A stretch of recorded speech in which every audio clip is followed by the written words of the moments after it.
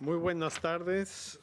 Damos inicio a la reunión 2087 del Comité contra la Tortura y me es muy grato dar nuevamente la bienvenida a la delegación de la República de Azerbaiyán para continuar nuestro diálogo que iniciamos el día de ayer.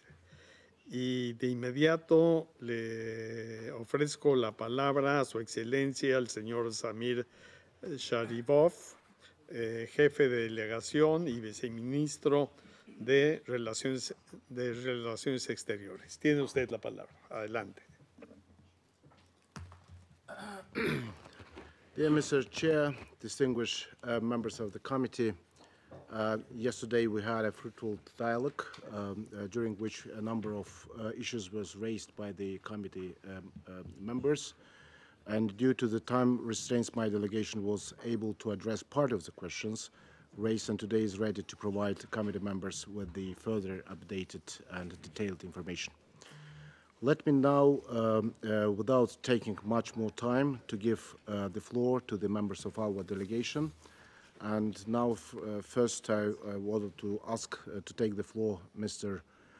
Fazil Kuliyev, Deputy Minister of Internal Affairs, to address the issues raised yesterday by Mr. Todd Backwell and Lee Huawen on the issues of access to justice and lawyers, application of the rights of detained persons, the right to be informed about the detention and arrest, the rights of defenders and journalists, human trafficking, increasing the professional training of personnel, and issues related to the juvenile justice.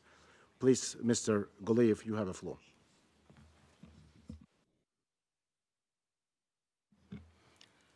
Спасибо. Уважаемый господин председатель, уважаемые члены комитета, работа по полной и эффективной реализации рекомендаций Комитета ООН против пыток в повседневной практической деятельности проводится на основе специального плана и находится на постоянном контроле.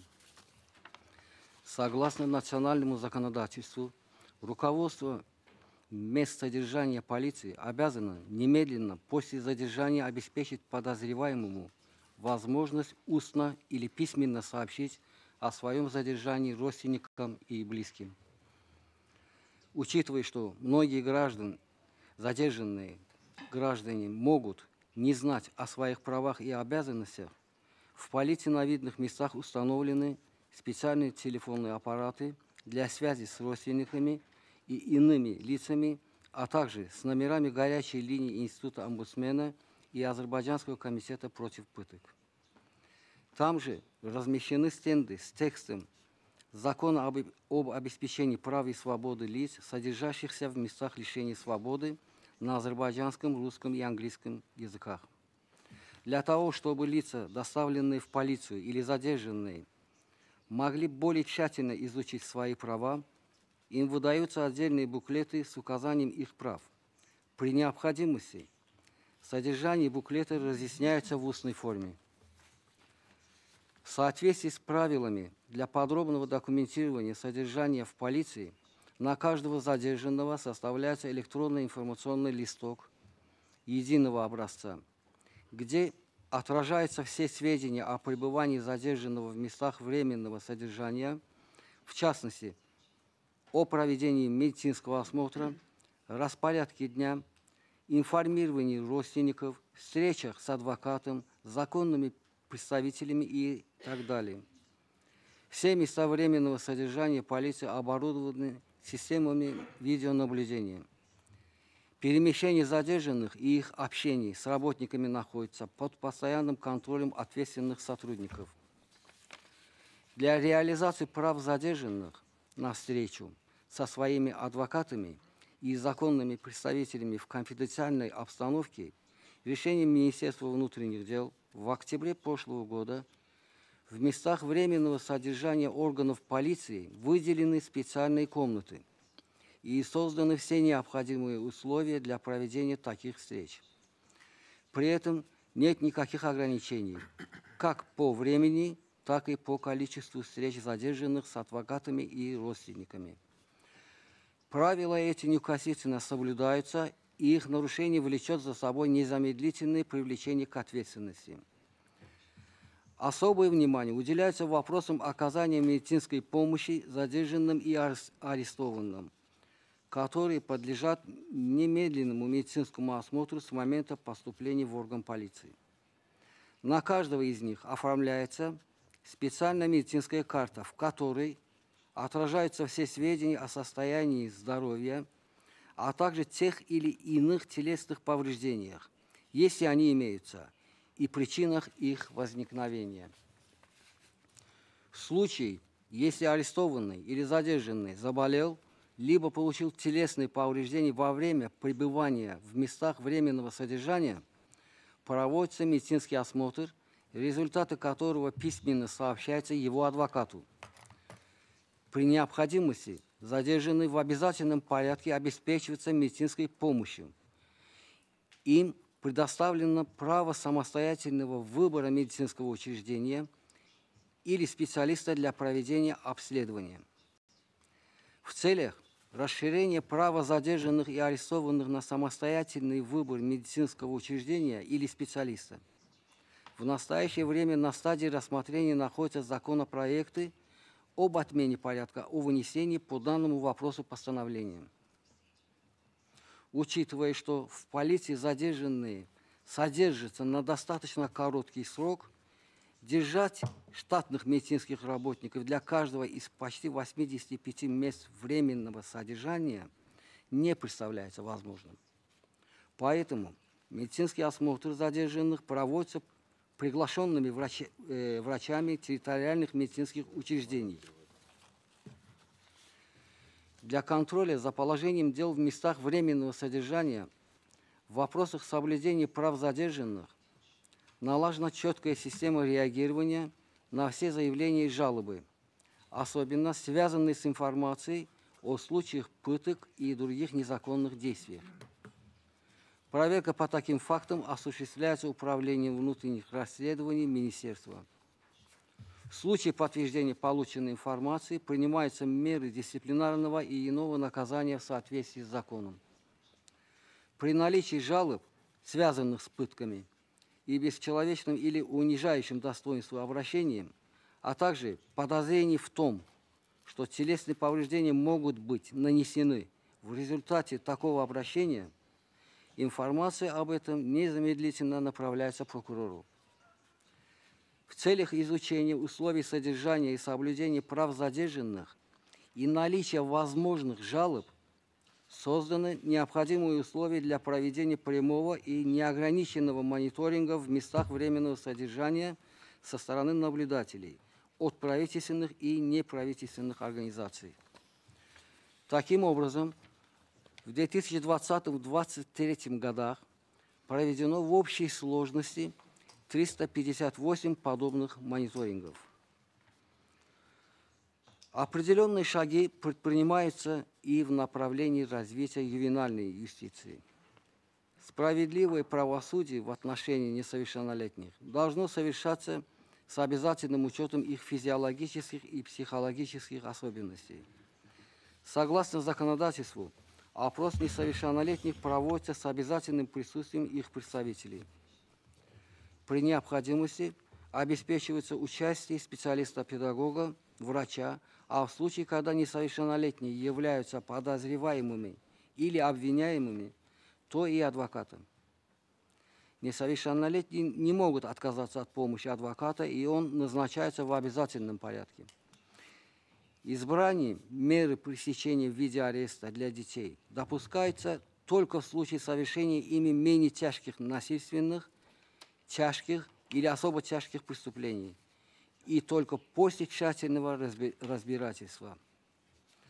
Законодательством запрещено содержание ребенка под стражей вместе со взрослыми, за исключением случаев, когда этого требуют его интересы.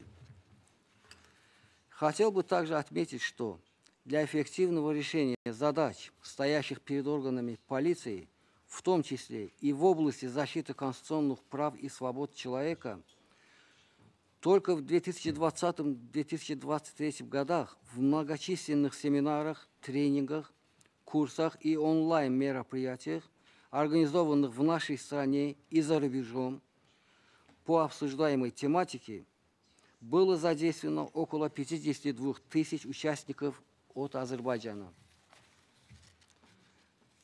А на занятиях в системе профессиональной подготовки большинство тем посвящено правам и свободам человека. По завершению каждого учебного года в специальной комиссии проводится проверка уровня приобретенных сотрудниками знаний, а каждые 5 лет их аттестация. Кроме того, значительно расширена учебная программа Академии полиции.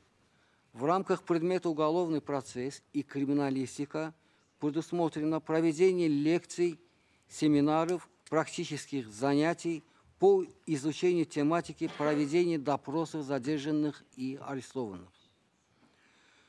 Учебные программы текущего года предусматривают также изучение тем, включенных в подготовленные Европейским Союзом методические рекомендации о проведении допросов и о принципах эффективного проведения опросов. Изучается порядок работы с задержанными и в школе подготовки рядового и младшего начальствующего состава. Ведь в основном именно эта категория сотрудников, как правило, несут службу в местах временного содержания. Проводимая работа по реализации положений Конвенции ООН против пыток была обсуждена и на заседании коллегии в октябре 2020 года и приняты необходимые решения по дальнейшему повышению эффективности работы на данном направлении. Что касается случаев самоубийств в местах временного содержания, то за 2020-2023 годы зарегистрировано 7 подобных фактов. По каждому из них проведена служебная проверка, и 27 сотрудников полиции привлечены к дисциплинарной ответственности за отсутствие должного контроля за задержанными. В том числе 7 уволены со службы, 1 освобожден от занимаемой должности, в отношении 19 применены другие меры дисциплинарного воздействия. Особое внимание уделяется такому важному направлению деятельности, как борьба с торговлей людьми. В 2020 году утвержден 4-й национальный план действия по борьбе с торговлей людьми в Азербайджанской Республике на 2020-2024 годы. В результате мер, принятых в рамках выполнения данного плана, за последние 4 года выявлено 627 преступлений, связанных с торговлей людьми, и 14 фактов привлечения к принудительному труду, жертвами которых стали 374 человека. За торговлю людьми привлечено к уголовной ответственности 69 человек, из которых 50 приговорены судами и различным сроком лишения свободы. Утвержденные постановлением Комитета министров Азербайджанской Республики от 3 сентября 2009 года правила выявления жертв торговли людьми определяют механизмы, позволяющие установить, является ли то или иное лицо жертвой. За этот же период в безопасный приют, действующий при Главном управлении по борьбе с торговлей людьми, были помещены 287 жертв преступлений, связанных с торговлей людьми. В отношении них приняты все необходимые меры по оказанию медицинской и психологической помощи, обеспечению необходимыми вещами для личного пользования. В дальнейшем 39 из них были обеспечены работой, 87 направлены на профессиональное обучение, а 28 оказана помощь в получении удостоверения личности. Отдельное внимание уделялось детям пострадавших. Более 100 таких детей были обеспечены учебными материалами со стороны Министерства внутренних дел. 44 вовлечены в программу дошкольного образования, 54 обеспечены свидетельством о рождении, а в отношении 41 ребенка была оказана помощь в установлении отцовства и привлечении их к выплате алиментов. Благодарю за внимание. With your permission, Mr. Chair, I thank you, Mr. Guliyev, for his presentation and contribution. And now I would like to give the floor to Mr. Cengiz Askerov, Deputy Chief of Supreme Court, to provide relevant information on the questions raised yesterday by Mr. Todd Backwell. And I would like to ask you to address the questions within the Article 125 of the Criminal Procedural Court, issue of expulsions carried out on the basis of diplomatic assurances, issue of reliance on confessions, court's approach to allegations on torture, as well as cases related to Toplum TV, Abzats Media, and Söğütlü. At the same time, I would like to ask you, Mr. Askerov, to reply on the question raised by Mr. Erdogan Ishcan related to domestic remedies. You have the floor, Mr. Askerov, please. Thank you, sir. Distinguished Mr. Chairman, distinguished members of the committee, I'd like to start with the short answers to questions and then turn back to the practice of the national courts of the Republic of Azerbaijan. According to the constitution of the Republic of Azerbaijan, all international agreements adhered to by the Republic of Azerbaijan, including the international human rights instruments, have direct legal force on the whole territory of the state. And therefore, as you might be aware, the European Convention for the Protection of Human Rights and Fundamental Freedoms forms a part of our legislation, and the case law of the European Court of Human Rights also have direct force in the Republic of Azerbaijan and widely practicing by our courts. Firstly, I'd like to refer to the question of examination of diplomatic assurances while examining the question of expulsion of foreigners from the territory of Azerbaijan. According to the case law of the European Court of Human Rights, these diplomatic assurances have some importance, value for examination of such cases, but they don't have a decisive value. Therefore, in the practice of our courts, while there are diplomatic assurances, they don't have a decisive value, and they are being examined together with other circumstances of the case.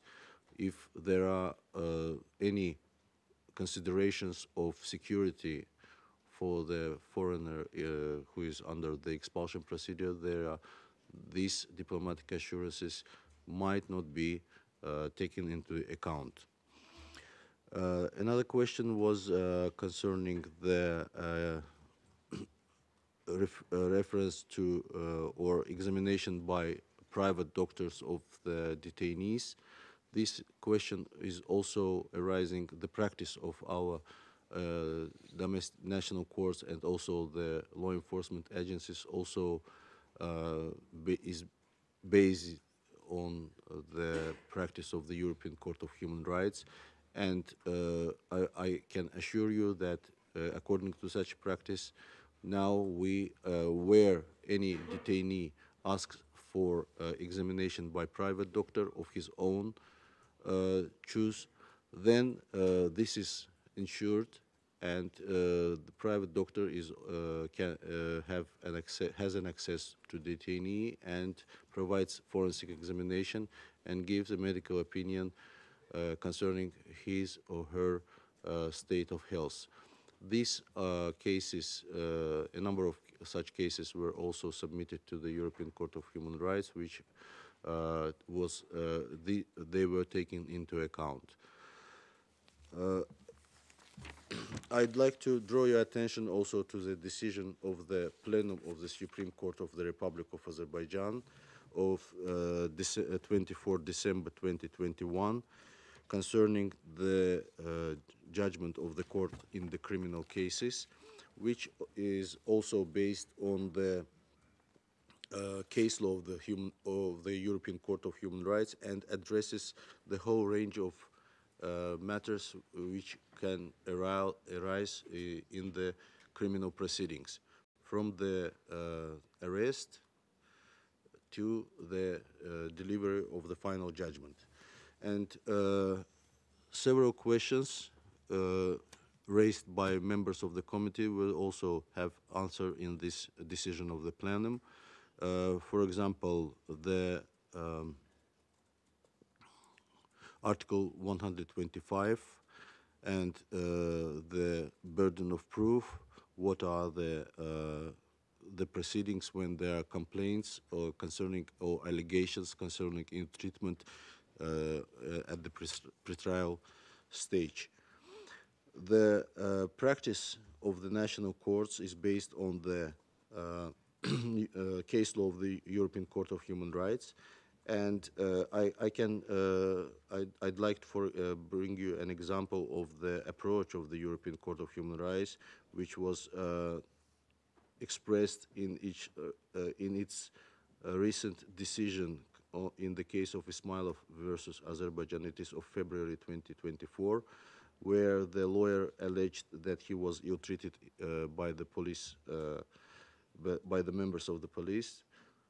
And the court here, and I quote, said that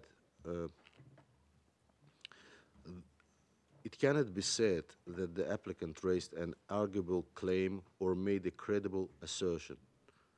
In view of that conclusion, it cannot be said that the authorities were under an obligation to investigate further the applicant's allegations. So the approach of national courts is the same. An individual has to bring arguable claim, at least any evidence or concordant evidences that he was ill-treated, and then upon these claims, allegations, the court starts investigation, or on its own in the trial, or it refers this investigation to the prosecutor's office, then waiting for the response of the prosecutor's office on the results of the investigation.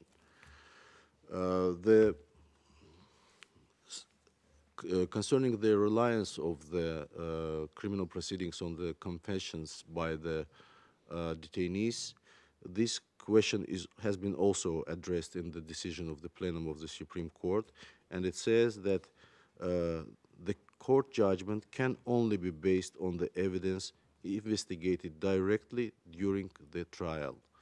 That means that any discrepancy in the statements by the accused or by witnesses given at the pretrial stage or during the trial should be investigated only during the trial and be examined together with other concordant or dissenting evidences. The complaints procedure, I told about it. It's being also here described. The question of domestic remedies of the victims of ill treatment, the courts, according to our legislation and also to the practice of the courts, any individual who has been established as a victim of ill treatment has a right to remedy his violated rights, and not only the victim of ill treatment, but also those who were unlawfully arrested or who were arrested during the pretrial stage and then were acquitted by the court. They have the right to compensation. Besides, the criminal code establishes the responsibility of those who are responsible for ill treatment. Therefore, we have the cases. These complaints or claims are being examined within the civil proceedings, and we already have several cases or judgments when the victims of unlawful arrest, they received financial compensation, or even the victims of ill treatment, they also receive compensation for pecuniary or non-pecuniary damage. There were also questions concerning certain individuals of civil society members and social media journalists and their arrests. This, I can only say that these arrests are not connected or related in any event to their professional activities, and they were brought to criminal responsibilities for financial offenses, in particular the smuggling of money in large amounts. This is concerning the Abzas Media and Toplum. Concerning Gubade Badoglu, he was brought to criminal responsibility for financial fraud, and it was during the search in his place, it was found about 20,000 of false United States dollars, and therefore he was also brought to criminal responsibility. I also like to note that several persons, including those whose names were mentioned yesterday, they applied to the European Court of Human Rights with the request for application of interim measures under Rule 39 of the Rules of Court, to alleging their poor health conditions, and to respond to the European Court's request, the authorities organized independent medical examination, forensic examination of the individuals, and submitted to the court all the medical documentation of these individuals, and the court rejected application of interim measures. And the day before yesterday, Gubade Badoglu was pre-trial arrest was remitted to the house arrest. I think these are the questions which I should respond. Thank you very much.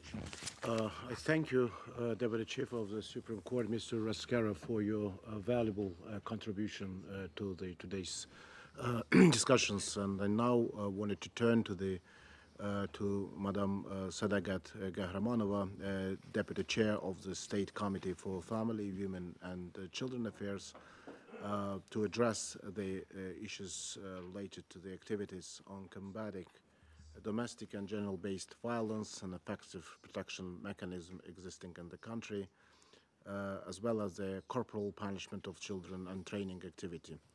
You have the floor, Madam Gahramanova. Please.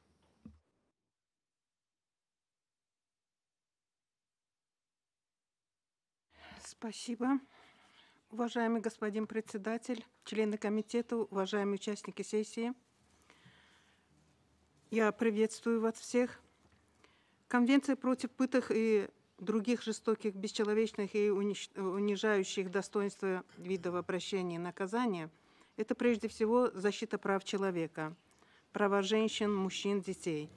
Закон Азербайджанской Республики о гендерных гарантиях, гендерном равенстве гарантирует защиту прав человека, включение гендерного фактора во все сферы жизни общества.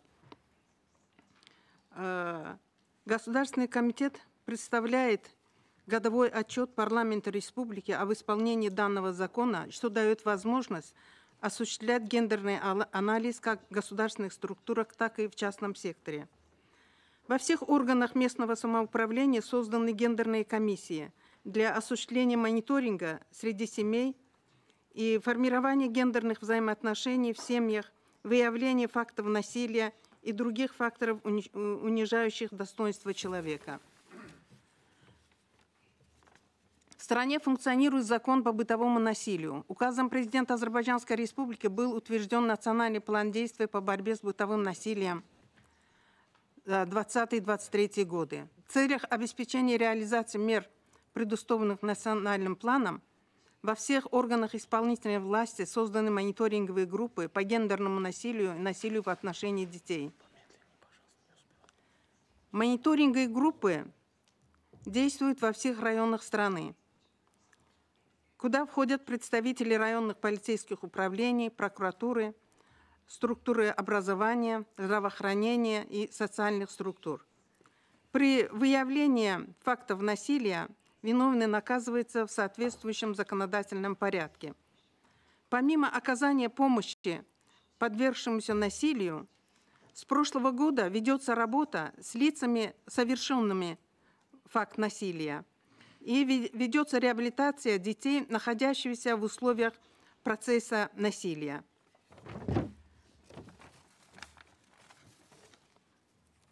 В выступлении докладчика был поднят вопрос о подготовке сотрудников правоохранительных органов в деле предотвращения гендерного и бытового насилия. В рамках проекта «Твиннинг» в 2021 году было обучено и обеспечено сертификатами 696 сотрудников правоохранительных органов. Кроме того, более 300 сотрудниками полиции был проведен 20-часовой обучающий курс по домашнему и гендерному насилию и оценке рисков. Образовательно-информационные мероприятия были проведены во всех образовательных учреждениях. Был задан вопрос о состоянии горячих линий. За 2020 год была открыта горячая, 2020 года была открыта горячая линия 860, куда поступило 1115 обращений, 915 от женщин и 200 от мужчин. Кроме того, действует детский и женский телефон доверия 117 и 111. Также был поднят вопрос о состоянии сексуального насилия. Одним из приоритетов государственной политики являются трудовые права человека. Доля женщин в составе экономически активного населения составляет 48,3%. В прошлом году комитетом было проведено исследование о положении сексуального насилия. Фактов насилия не было зарегистрировано, но сегодня ведется большая разъяснительная и профилактическая работа в этом направлении. С целью содействия развития экономических прав, предпринимательских навыков сельских женщин реализуется проект технической помощи. В рамках проекта были созданы женские ресурсные центры в регионах страны. Эти центры помогают предотвращать бытовое и гендерное насилие путем преодоления социально-экономических проблем, с которым сталкиваются женщины. В целом 8200 женщин были вовлечены в тренинги и мероприятия на различные темы, проводимые женскими ресурсными центрами. Около 824 женщин начали свой бизнес. Также хотела бы проинформировать вас о вопросах, касающихся защиты прав детей. В целях обеспечения выполнения плана действий по реализации детской стратегии на 2020-2025 годы подготовлен новый проект закона о правах детей.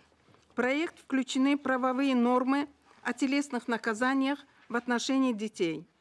Также в Кодекс Азербайджанской Республики о административных правонарушениях предусмотрено определение санкций к родителям, принимающим телесные наказания, или работникам образовательных, медицинских, социальных служб, спортивных, культурных, оздоровительных и других аналогичных учреждений, ответственных за детей. Подготовлен законопроект о несовершеннолетних. Оба проекта находятся на стадии согласования с государственными органами.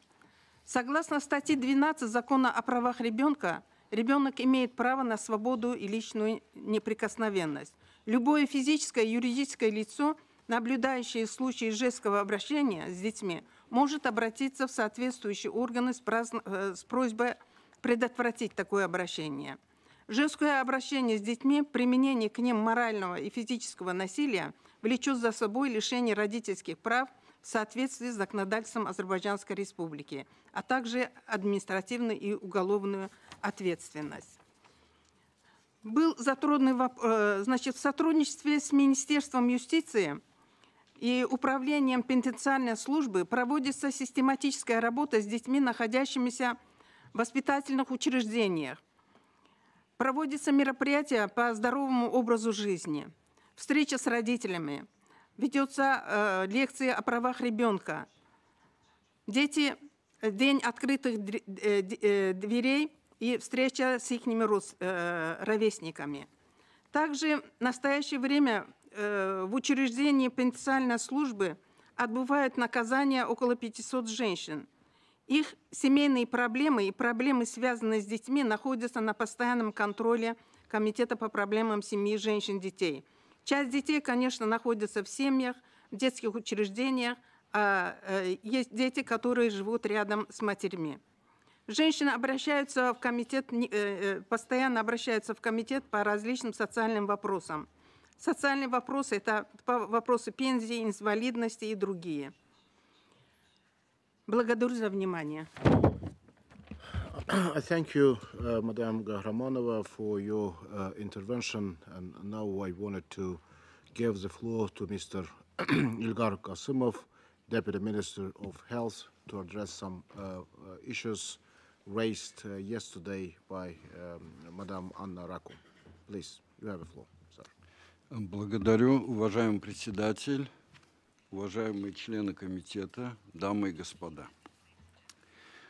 Вначале я хотел бы отметить, что Конституция Азербайджанской Республики и Закон об охране здоровья населения гарантируют каждому равенство прав на охрану здоровья и медико-социальную помощь независимо от расы, этнической принадлежности, религии, языка, пола, происхождения, имущественного и служебного положения, убеждений и политической и социальной принадлежности.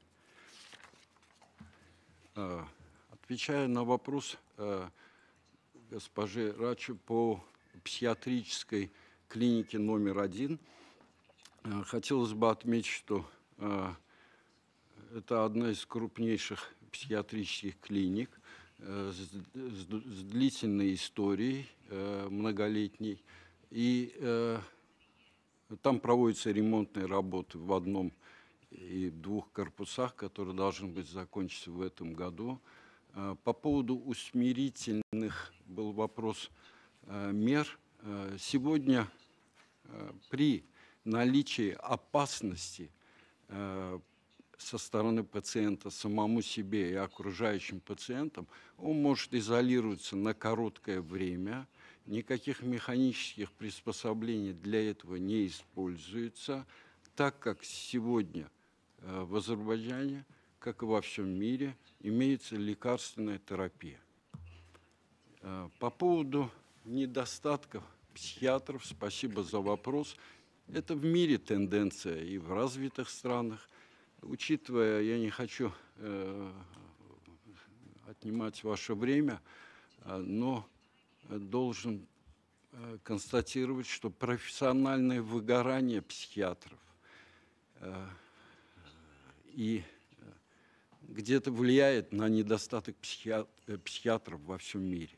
И Министерство здравоохранения совместно с университетом мы работаем над этим, привлекаем студентов, создаем интерес, повышаем статус психиатров, возможно, и какие-то надбавки региональные, возможно, к заработной плате. Это тоже надо учитывать. И надеемся на определенный сдвиг. При этом Азербайджан участвует в Министерстве здравоохранения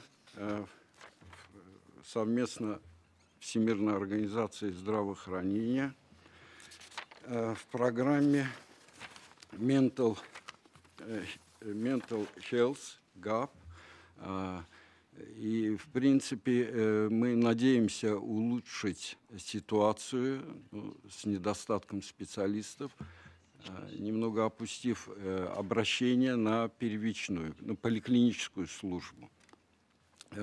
На поликлиническую службу это используется во многих странах. Также, продолжая тему предыдущего оратора Садегат Ханум, у нас функционирует детский психоневрологический центр, который оказывает медицинскую помощь детям, страдающим заболеванием психоневрологического профиля.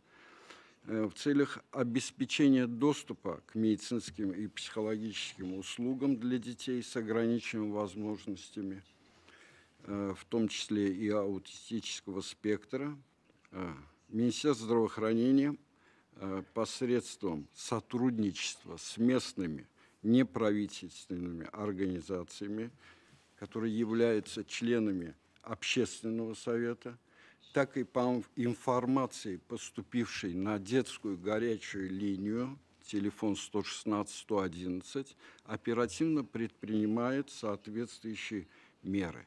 Центр психического здоровья совместно с Университетом Чикаго, США, с 2020 года проводит проект по оказанию психологической помощи и психосоциальной реабилитации детей, возвращающихся в свои семьи из школ, интернатов. До сих пор в рамках проекта аналогичные услуги были оказаны почти 400 семьям. Проект продолжаться будет до 2025 года.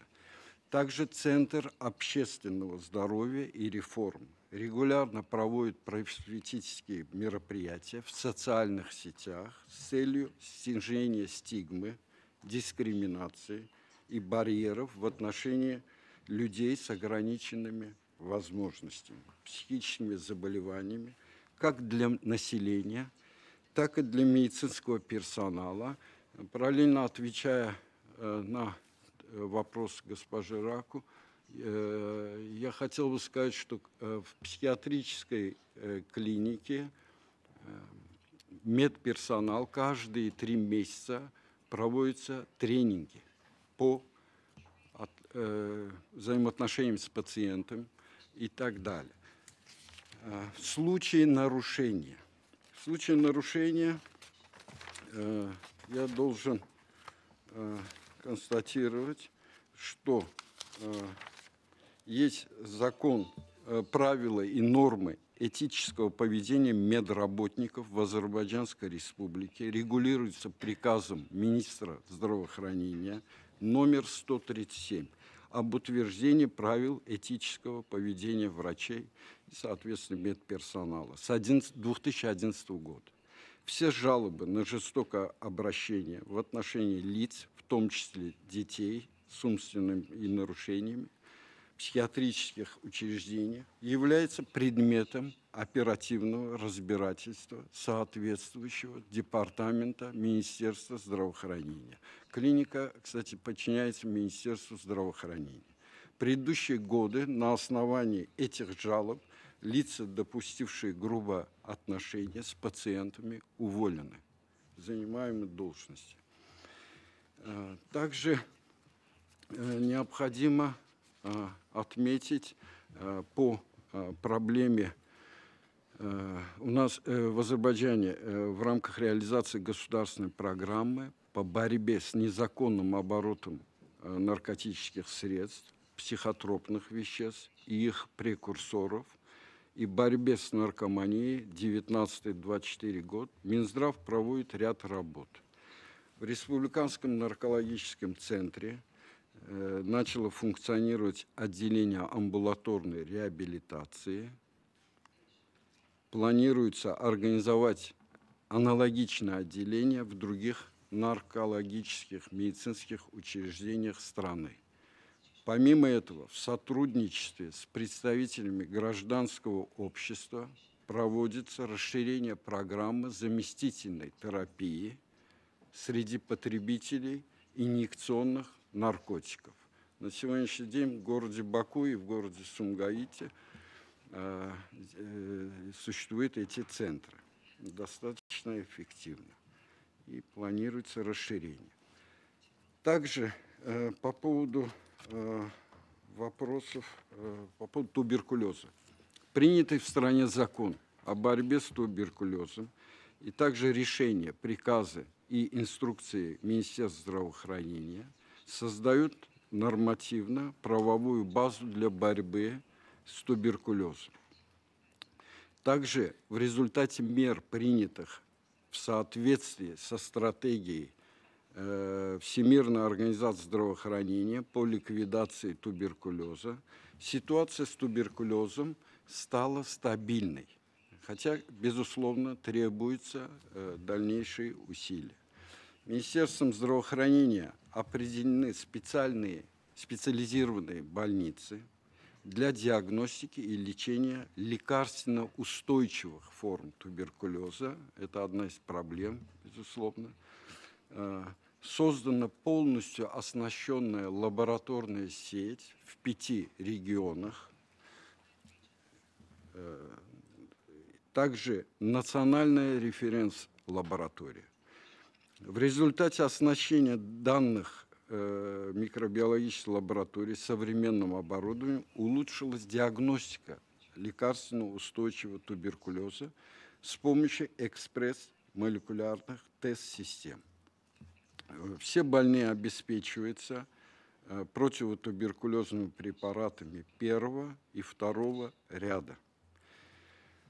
Также существуют 9-месячные схемы, 6-месячные. Также каждый выявленный больной с туберкулезом имеет возможность немедленно подключаться к необходимому режиму лечения. Должен отметить, что это бесплатно. Для этого в стране есть все необходимые препараты и методы ежемесячного мониторинга лечения. Основным условием является амбулаторное лечение. В процессе лечения больному выдается денежное пособие по больничному листу о временной нетрудоспособности. Далее по проблеме СПИДа, ВИЧ-инфицированных. Также государственная программа в Азербайджане, и мы активно работаем и следуем рекомендациям Всемирной организации здравоохранения по принципу «treat all», лечить каждого. В стране успешный опыт профилактики передачи вируса от матери к ребенку. За последние годы не зафиксированы случаи заражения ребенка от матери. В стране применяются активные шаги по реализации призыва ВОЗ и УНАЙДС 95, 95, 95. То есть 95% больных из зараженных, привлеченные 95, и снижение вирусной нагрузки до неопределяемого уровня 95% получающих лечение. Также лицам, подвергнувшимся насилию и другим насильственным действиям, вызывающим опасность заражения ВИЧ-инфекцией, проводятся меры по послеконтактной профилактике. Также я должен отметить, в 2023 году Азербайджан сертифицирован Всемирной организацией здравоохранения как страна, свободная от малярии. В заключение отмечу, что мультисекторальный подход к решению задач, поставленных Конвенцией, является основной прерогативой для более эффективной и результативной имплементации. Мы приветствуем усилия Комитета в поддержке стран по достижению столь гуманной цели. Благодарю за внимание. I thank you, Mr. Deputy Minister, for your extensive information that you share with the members of the committee. And now I ask to take the floor by Mr. Kamal Galijev, head of the Service Investigations Department of the General Prosecutor's Office, to address some points within your competences, and then followed by Mr. Vusal Aliyev, Chief Assistant to the Prosecutor General, to inform the audience on the training activity and to provide some statistical data. Mr. Galidjev, you have the floor, please.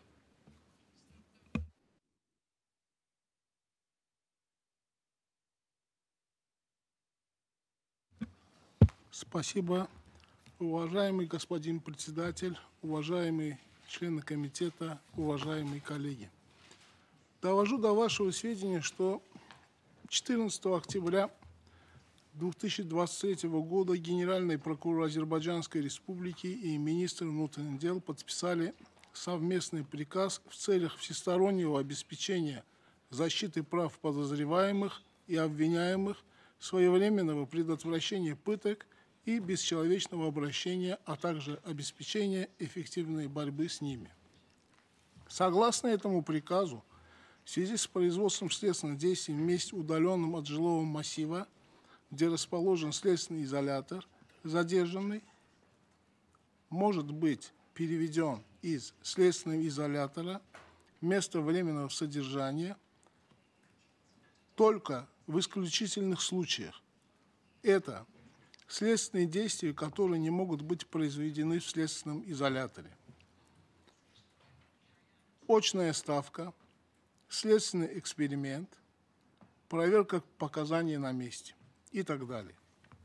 Все следственные действия, которые могут быть произведены в следственном изоляторе с участием арестованных, а также после доставки обвиняемых в изолятор временного содержания, не должны содержаться там без надобности.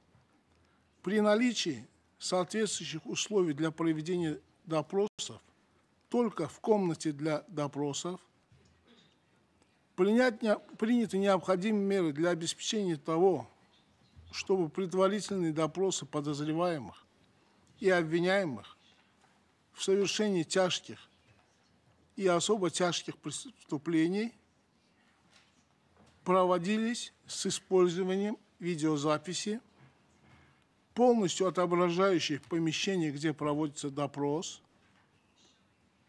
и очная ставка. Во время видеозаписи от начала до окончания следственных действий,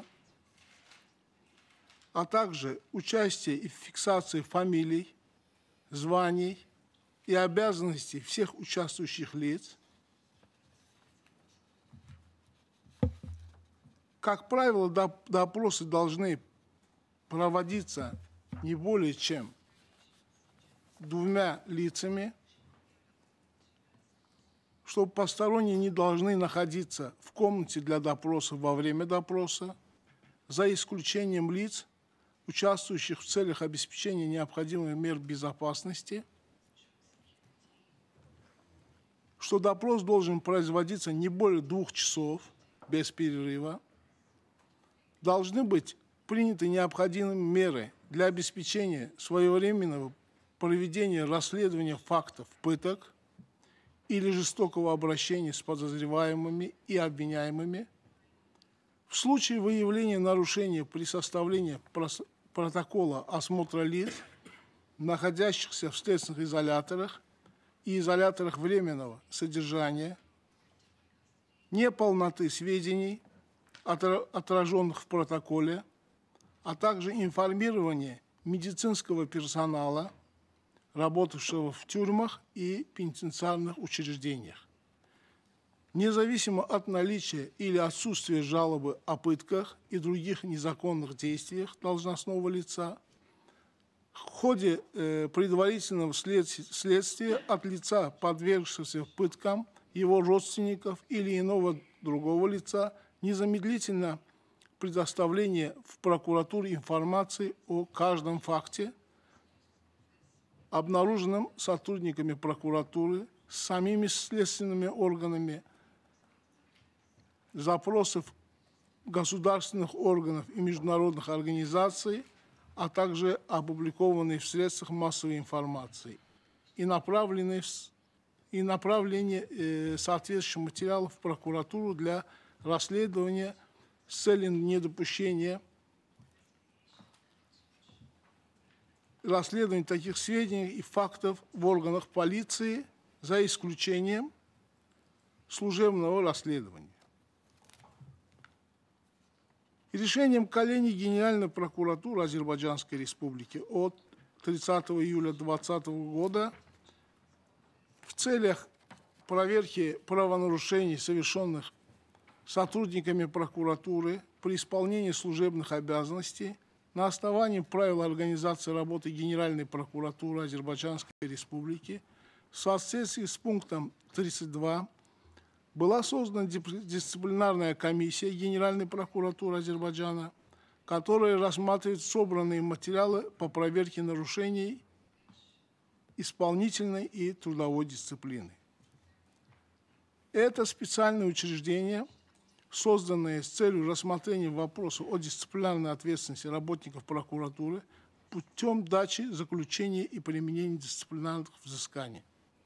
Эта комиссия рассматривает материалы, собранные в результате служебных проверок или комплексной проверки работников прокуратуры в дисциплинарном производстве на основе принципов законности, коллегиальности, справедливости, беспристрастности и объективности. И по результатам представляет Генеральному прокурору представление. После рассмотрения представления Генеральный прокурор решает вопрос о дисциплинарной ответственности лица, в отношении которого ведется дисциплинарное производство и издает соответствующий приказ.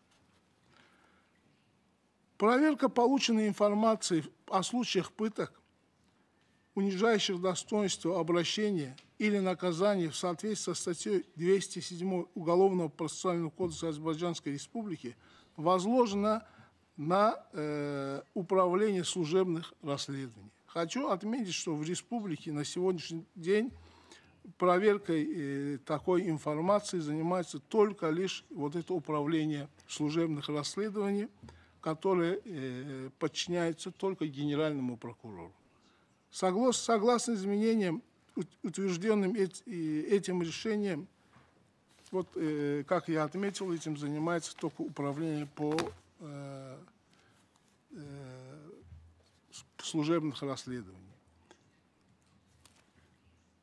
После этого я хочу передать слово нашему коллеге, старшему помощнику генерального прокурора, товарищу Алиеву.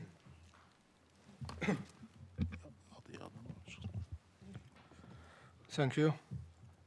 I'd like to submit a few information regarding the data on cases in which, during the period under review, officials have been disciplined for failing to respect the rights of detainees.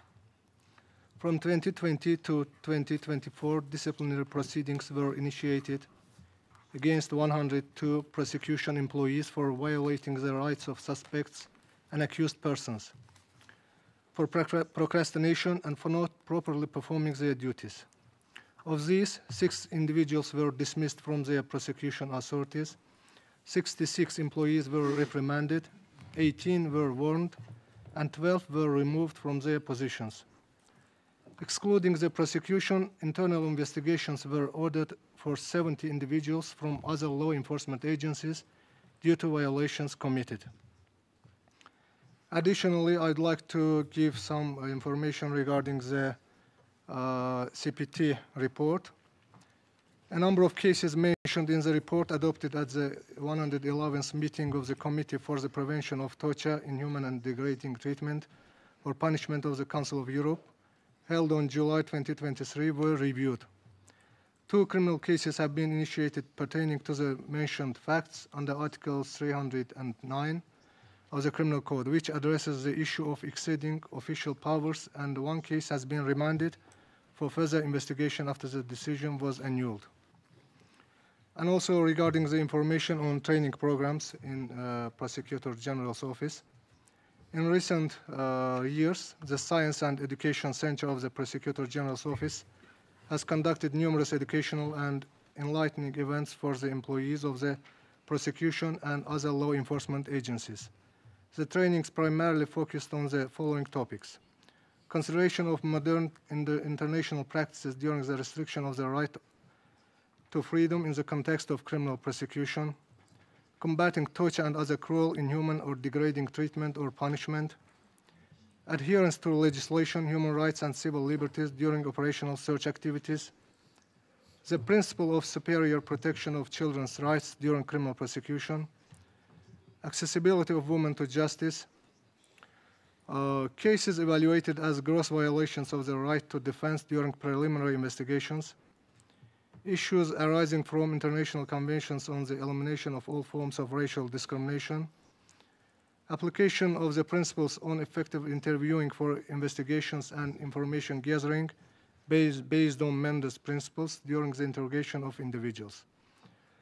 More than 1,300 employees of law enforcement agencies, as well as over 220 newly recruited employees of the prosecution, have participated in these trainings. Thank you. I sincerely thank you, Mr. Galejev and Mr. Aliyev, for your replies to some of the questions raised yesterday and for your general contribution to today's meeting. And now I want to give the floor to Mr. Adil Abilev, Head of the International Cooperation Department of the Ministry of Justice, who will address some of the points raised by Mr. Todd Backwold and Anna Raku. He will address some issues related to Article 40 and 293 of the Criminal Court, particularly in the context of severity of the penalties, as well as Article 75 of the same code. He will also refer to the issues of expulsions on the basis of diplomatic assurances. That issue was, in some part, was addressed by the Cengiz Askerev. He will provide some additional information. He also will inform the audience about the issues relating to the Istanbul Protocol, conditions in penitentiary facilities, overcrowding of the prisons, medical staff matters, vocational activity, and children in conflict with law. Mr. Abilev, you have the floor to address all these extensive questions. Please. Thank you very much, Mr. Sharifov, distinguished chairman, members of the committee, ladies and gentlemen. Mr. Sharifov has already outlined actually the points, the bullet points that I'm supposed to talk, and that was, as you've heard, very extensive one. But indeed, yesterday, a number of issues raised by the rapporteurs really do fell under the jurisdiction of the Ministry of Justice. So I would like to start with Madame Raku's questions, and I will try to be brief, but yet we still have extensive information to submit. And indeed, as Madame Raku mentioned, Azerbaijan and Moldova, they share a common Soviet legacy. And we understand that these problems with the prison conditions shall be duly addressed. And that is actually on the governmental level, that there is a political will in Azerbaijan to reform the penitentiary. Actually, Azerbaijan was one of the first countries on the post-Soviet era who transferred prisons from the jurisdiction of the Ministry of Interior to the jurisdiction of the Ministry of Justice. And another problem that we faced was that actually the majority of prisons, the vast majority of the prisons, they were located in Baku, in the capital, and it was really difficult for the relatives from the regions to come and see their relatives and so on. So basically, one of the elements of the penitentiary reform was to build new prisons which meet best practices and European standards. The other one was to carry out this work not in the capital but also in the regions, so that the prisoners, they can serve their sentences close to their families, which would further obviously serve to their better social adaptation and reintegration back into the society. In this direction, the number of legislative, institutional, and practical actions have been taken. And when it comes to infrastructure, I would like to say that within the last 3 years, we built new prison for females. So the old prison, number 4, which was cited by Madame Raku, and it was also cited in one of the CPT reports, it ceased to exist, so it's no longer exists anymore. And also we built a new prison for juveniles. That was done both in 2022. In 2023 was built a prison which replaced Kobustan prison, which also reported having not really good conditions. Now we have a new prison, and I would like to specifically add that that prison was built with the recommendations of the CPT. We even asked members of the CPT when they were visiting Azerbaijan to visit this prison, maybe to provide some additional recommendations that we can use while the prison was still under construction, which was done by the members, and later on we used them. And the most modern achievement that Mr. Sharif also mentioned in his opening speech was the introduction of the new mixed regime penitentiary institution in Lankaran. This is the region in the south of Azerbaijan, close to the border with Iran. And it's also a brand new prison and the facility. And another tangible element, tangible example of the political will in this area is that President of our country, while visiting this region, he also specifically went to see the conditions created for prisoners. And it was broadcasted, of course, by TV media and spread with the photos and videos so that all the public in Azerbaijan, they are aware what are the conditions nowadays provided to prisoners. And another thing that Madame Raku mentioned was the problem with the Ganja pretrial detention facility. In this regard, I'd like also to mention that there is a construction of new also penitentiary institution, mixed one, which will absorb pretrial detention facility and the facility itself, so kind of prison, is under construction in Ganja. 47% of the construction has already been done, so basically, hopefully, with the proper funding, we can also finish the construction of it within the coming years. And regarding the 4 square meters that you mentioned, Madam Raku, as well, of course, all these facilities, they provide minimum 4 square meters per person, excluding sanitary facilities. Then I would like to mention another issue that you raised. By the way, we also, along with building new prisons, we're also spending money on repairing of the old ones, including the Shuvalan pretrial detention that you mentioned also, which is also located in Baku. Another issue that you mentioned is the staff member. If you look into the reports of the Council of Europe, there is a common problem with the staff members in many countries, including medical doctors, and we also understand this problem. And just for your information, since 2020, the staff number increased by 12% in the penitentiary, including 4% of female staff. And this year we asked also for extra staff, so hopefully we'll get more this year as well. Regarding the issue that was mentioned by the Subcommittee of Torture while they were visiting Nakhchivan, that you mentioned that there was only one female guard in there. Nowadays, it was easy to check because the facility is not so big and not so many prisoners currently are serving their sentences. So nowadays, there are 8 female prison guards, but you also need to take into account there are only 6 female prisoners in there at the moment.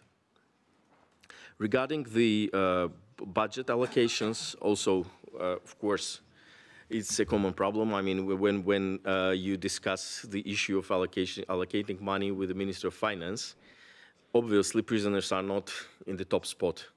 Yet, Minister of Justice, we are trying to work in this direction. And since 2020, the budget allocated to the penitentiary system and the amount of money allocated per person, per prisoner, both increased by 1.6 times. And also, we have a gradual increase in the quality of the medical assistance in prisons and pre-trial detention facilities. As Mr. Askarov mentioned earlier, when it is needed, we can invite medical doctors from civil sector. We can send the particular person outside to the civil sector hospital to carry out specific surgery, which is, for instance, not possible to be carried out inside the prison facility, or if a person wants a specific surgeon or doctor to carry out this operation. I would like to specifically mention the fighting TB in prisons, because I believe that we have some developments that are worth to be shared. And it's not our opinion, it's the opinion of the ICRC and the Global Fund, which we have been working for many, many years. We started to address this problem since 1995. And at that time, it was really a huge challenge for those who were sentenced, because, as you mentioned, the old barrack type prison, it's really provides a huge risk of TB to be spread drastically. According to the World Health Organization analysis, the risk of the TB to be spread inside the prisons is 100 times higher than in the civil sector. So we started to work with the ICRC, and just in kind of bullet points, I will try to highlight the developments, the achievements that we have at the moment. First of all, when a person arrives to a prison, we have a Gen Expert equipment, which helps to test a person in 100 minutes that whether a person is infected with TB or not. Then since 2009, we not only treat prisoners inside the prison, but also we follow up once they are released, but the medical treatment is not over. We still do the follow-up once they are free in the freedom. And we also cooperate in this area with various NGOs. Just to figure out the results that we reached, if the WHO sets the 90% threshold for the positive treatment of normal TB, we have 96%.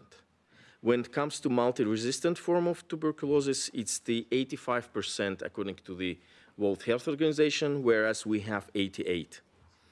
And just for you to compare, if you compare the number of deaths in prison since 1995 and 2023, the death rate went down by 169 times. 169 times. When you compare 2013 with 2023, it's 3 times less.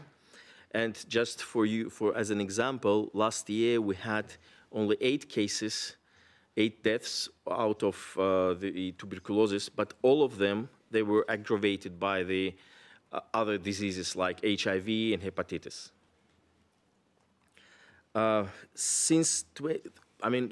Thanks to these results, positive results, World Health Organization since 2014 established the Collaborating Center for TB Control in prisons in Baku, just very close aside to the special medical facilities for TB prisoners. And it's got international status. It was 2 times prolonged, last time in 2022, for extra 4 years. So what the center does, it provides training for TB control in prison system from different countries. Since its establishment, we had around 200 training activities, which were joined by 2,600 of participants from Africa, Asia, Europe, and even South America. Representatives of 21 states visited our TB facility and this center to study the best practices we've got, including representatives, not only the Minister of Justice, but also the Minister of Interior, Minister of Health, and representatives of the civil sector. And I would like to know that some of the countries, they are represented also here, like we have the visitors from Moldova, China, Turkey, and many others. Regarding the psychological care in psychiatric care in prison, it's really an issue, and it's not only, as our Deputy Minister of Health mentioned, that it's a common challenge, not only in prisons, but also in the civil sector. We have very good assistance with the Council of Europe, with the European Union. We had a number of projects held together on training in this area. We had even Turkish psychiatric professors visiting Azerbaijan to do training of trainers. So we're also understanding the problem. We're working in this area as well. Regarding another issue on the alternative measures, as you rightly mentioned, we had a decree of the president dated 2017, which set up a number of actions and tasks to be done in terms of the reducing overcrowding and applying alternative sanctions. Since then, we had a probation service established in Azerbaijan. So the decree was dated 2017. In 2018, the probation service was established. We started best practices with different countries, even our neighbors and some others, to see how fast we can let this service grow. Because, to be honest, in some countries, the probation services were at first stage only allowed to minors. In some countries, it can only be done voluntarily. So the accused persons, they were kind of getting an option whether to go to prison for a less number of years, like let's say for a year, or 2 years in probation, and they were choosing prison instead. Just a couple of figures.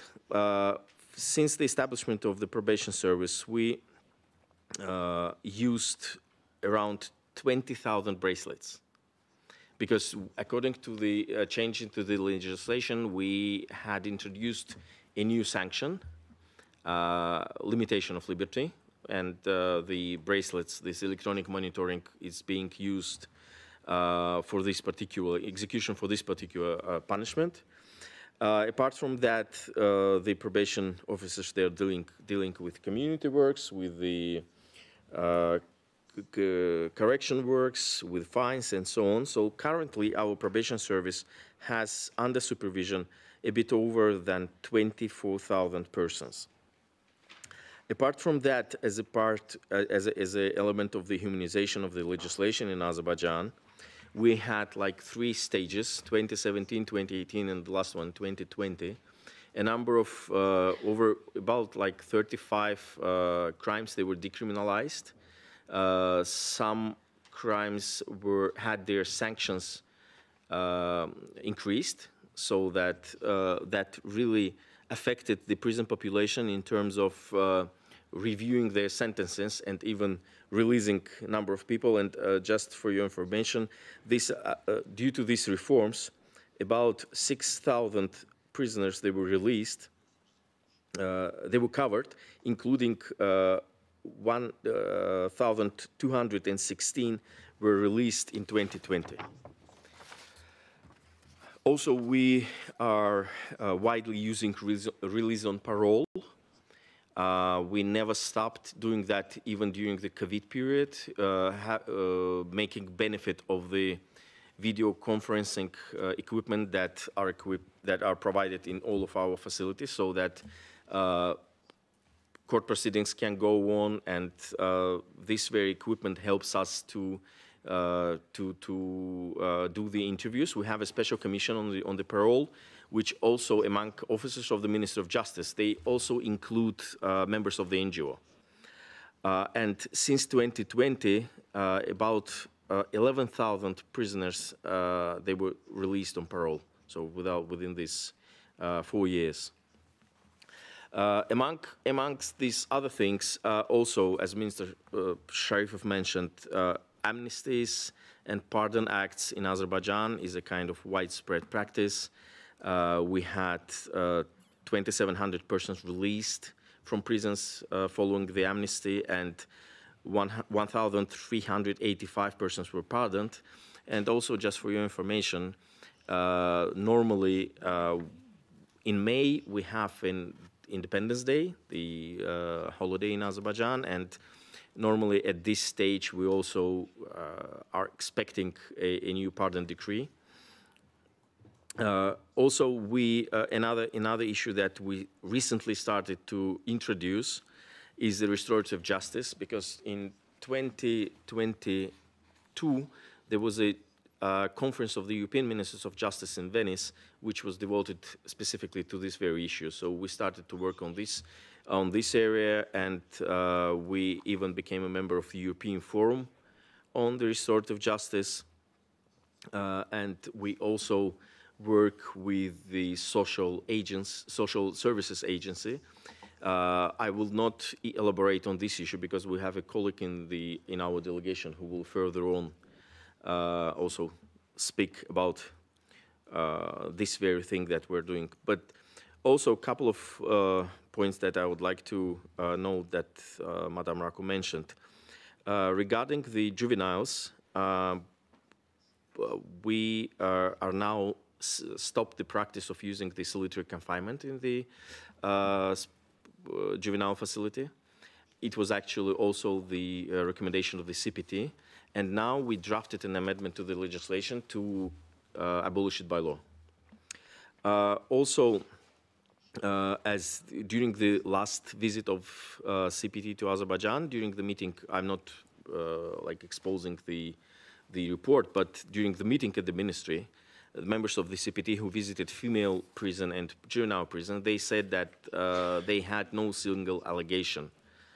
They didn't hear any single allegation about the torture facts in these two institutions. We also started, since using the IT, as I said, apart from the video conferencing, we started to use, and we changed the legislation to allow prisoners to use video meeting with their relatives for 15 minutes, and also providing 7 days vacations, depending on the behavior of the prisoner, of course. And when it comes to juveniles and females, we have a number of projects with UNICEF, with a number of NGOs inside the prison regarding their vocational training and so on. Interesting point for me, as for instance, the person who is fond of football, many prisoners from, not many, there are only actually 26 juveniles in the juvenile prison at the moment. They go out to watch football games. We arranged even a game with the junior team of our best team, Karabakh, which qualified to the quarterfinals of the Europa League. So they had a game inside the prison with the junior team of this game, which was fun, which was very interesting, and I think they were honored to meet with these people. When it comes, they also have computer classes, language classes, but I believe this is a common practice. And as Madame Gaharmanova also mentioned, we have open doors practice in both of these prisons. When they can meet their relatives, their peers, they do some other activities together. And also, when it comes to females separately, I'd like to know that we are now working with the several entrepreneurs to provide, to ensure that these persons, when they're released, they can find proper jobs. So, for instance, with a number of cleaning companies, we have a certificate-based training on the cleaning, and some of females who were released already, they are now working in several hotels doing cleaning, for instance. Chefs also from several top restaurants in Azerbaijan, in Baku, basically in the capital, they do training on cooking for many people, and then also some of them are later on recruited after their release. Females even have their own music band, which was widely broadcasted on TV as well. When it comes to the training activities, of course, it's very important to do the training, including the Istanbul Protocol. As you mentioned, Madam Rako, yes, indeed, training on the Istanbul Protocol, especially for members of our medical service, is mandatory. Within this period, since 2020, we had 10 trainings for about 120 medical staff, including over 500 other professionals, like lawyers, and 122 judges and 231 candidates. The difference between training for judges and the candidates is that training for judges is voluntary, because we can't force a judge to go for a training. When it comes to judicial candidates, it's included in their curricula. So basically, I believe that's it when it comes to the questions of raised by Madam Rako. When it comes to several legislative issues raised by Mr. Buchwald, I would like to note that indeed, as Mr. Buchwald suspected, when it comes to Article 40 of the Criminal Code, it is indeed a translation problem. And the word obviously is not really reflecting the wording of the article. So basically, it should sound like, let me quote the translation: the person who committed a deliberate crime by execution of illegal order or instruction, which he knew it is illegal or he should have known it is illegal, shall carry out the criminal responsibility in accordance with the general grounds. So it's not obviously, no one is deciding on this issue whether it's legitimate or not.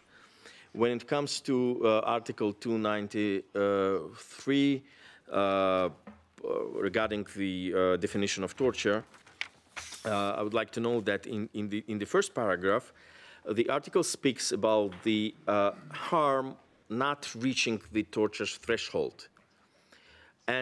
But when it comes to the sanction, it's, well, one might say that it's a subjective view that the sanction is not that high, but if you look into the other criminal sanctions in the criminal code, like, for instance, murder by negligence or murder in the state of affect, it's almost the same sanction. However, when it comes to torture, in the paragraph 2, the sanction reaches maximum of 8 years, which according to our legislation, based on the severity level, comes under the understanding of the serious crime. For us, when the sanction is over 7 years, it means that the crime is serious. And therefore, it should be considered by a serious crimes court and not even an ordinary court. When it comes to the Article 75 on the lapse of time, well, indeed, it does apply to the torture article. However, if you look into this paragraph 3 of this article, it says that if person is hiding from the investigation, the time flow shall be suspended. So basically, in practice, if the person is hiding, is fugitive or running away, it's not counted. So 12 years period for this particular type of crime, it's not applicable in this particular case.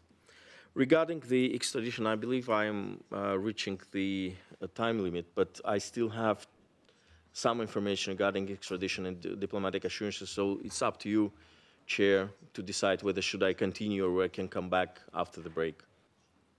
Thank you, Mr. Abilev, for your detailed information. Of course, we have some issues which we know that you wanted to share with the audience, but we are in the hands of our chair to decide whether we have a couple of minutes that you will finish your statement, or so you can finish on diplomatic assurance. Okay. Thank you. Thank you very much. Well, when it comes to, sorry taking your break time, but yet, I mean, I'd like to raise a couple of issues regarding the diplomatic assurances. Indeed, not only in expulsion cases, but also in extradition cases dealt by the court in Azerbaijan, we do use diplomatic assurances. And basically, that goes both sides. So, which means we require, when we see that there's might be a risk that the surrender of person or extradition of a person can be resulted in torture, we do require diplomatic assurances. And we do sometimes ask even for post-extradition monitoring by our consular services. Or we ask from our partners the follow-up information after the surrender. For instance, just for your information, within this period of time, since 2020, we rejected extradition in 2 cases to Iran because of human rights situation in Iran regarding these particular persons. One actually was of Azerbaijani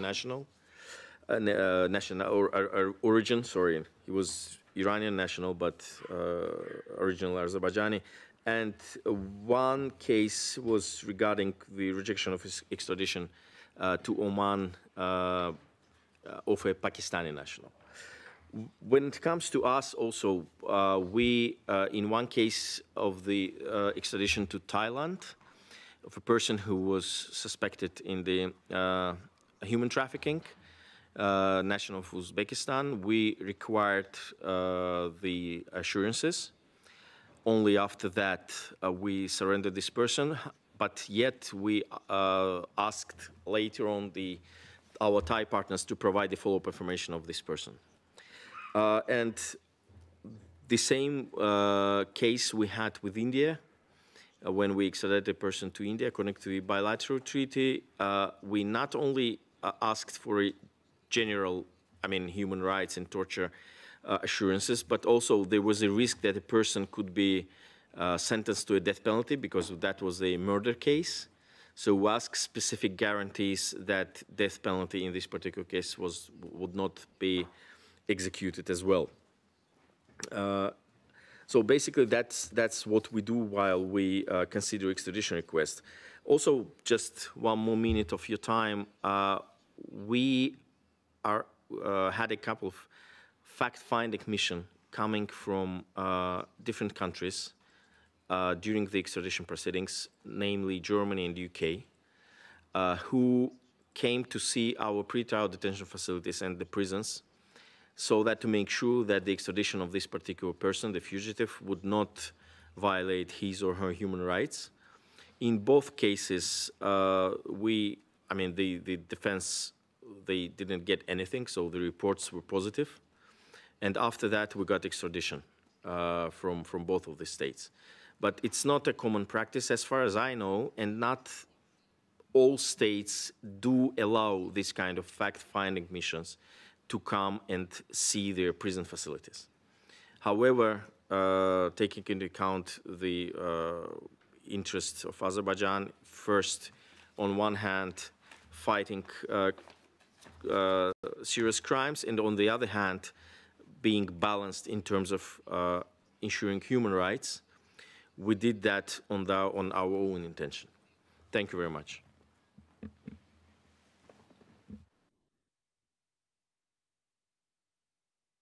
Muchas gracias. Agradezco a la delegación sus comentarios y respuestas a un buen número de preguntas que fueron formuladas el día de ayer. Y para seguir con este diálogo interactivo, le voy a ofrecer nuevamente la palabra a los relatores. Tiene la palabra el señor Buchwald. Thank you, Mr. Chairman. Thank you, Deputy Minister, and thank you for your delegation. There was a lot of information. It will take a little time to process some of it, but it's very important and very sort of useful. I was going to go through sort of in tick point form a little bit, just to sort of get the questions out there, or some questions out there on I don't think I heard an answer to the question about whether you would consider releasing the European Committee on the Prevention of Torture and its report and our subcommittee's report. And it might not seem like the most important question in the world, but I think it actually is an important question because it goes to the issue of promoting transparency, having people have confidence that you're sort of being open and not sweeping things under the rug. And I think there could be a lot of benefit in doing that. And I don't know what's in them, and I'm sure there's criticism, but the criticism is part of the what's the word that the phrase that sunlight is the best disinfectant. Every one of those European Committee reports will have criticism in it, and it'll be, in my opinion, it'll be an important step forward to allow for its publication. The sort of a little bit in the same vein, we had asked for statistical information on NGO registrations, and I know we had asked a lot of questions and you couldn't answer them all in the allotted time, but I think we had asked for year-by-year information on the number of NGOs that were registered since your last report, how many were denied, the grounds for denial, this kind of thing. And if it's possible, I think at the end of this, the chairman will say there's 48 hours of possibility of getting more information. If it's possible to get that information, I think that would be very, very helpful also. On the, I did have one question from your opening statement yesterday, which was an excellent opening statement. And I read it again overnight. And it had the section on the, it says 705 police officers were subjected to disciplinary responsibility, and it sort of went on to say, for bringing citizens to the police offices without substantial reasons and their illegal detention. And then it said, as well as for rude and other degrading treatment. And it caught my eye because I've seen that phrase in other, rude treatment is, I'm wondering if that's a translation. What does that mean, rude treatment? Is that torture, not torture, Article 16 violations? It's just not a phrase that I'm used to hearing, but I've seen it in other documents about Azerbaijan, so I think it must have a meaning to you that isn't quite coming across in translation. So if you could clarify that. On the on my question yesterday about the ICC, it's an important question. The ICC could be a sensitive issue for a lot of countries, but it's an important issue in the same kind of way, of in the sort of spirit of transparency. The as I said yesterday, I'm sitting here in Geneva. I'm getting information secondhand, including from you all. Right? I'm hearing there's these investigations, that investigations, and it's not. It's not sort of forensic kind of information. And the thing about the ICC is it comes in and it does real work. Rarely, there are very few cases that are actually prosecuted, but it does real work. And it's in the spirit of, sunlight is the best disinfectant. I think it will be sort of a useful and positive step. And you're in a position where the other side is saying, come on in. And, it will, I think, be to your, hopefully, you'll see it as to your benefit if you can either become a party, accept the jurisdiction, or promote its work in some way. I think that would be a positive step. I'm sort of going through my list from yesterday. Mr. Askarov said that anyone who's ill-treated has a right to a remedy. I had asked yesterday about a particular version of that question, which was about Armenian POWs. Do they have a right to pursue a claim in Azerbaijani court that they've been abused? Has anyone done it and won? And to do it, would you have to hire an Azerbaijani lawyer? So I don't know if it's possible to provide that information, but that would be interesting for me.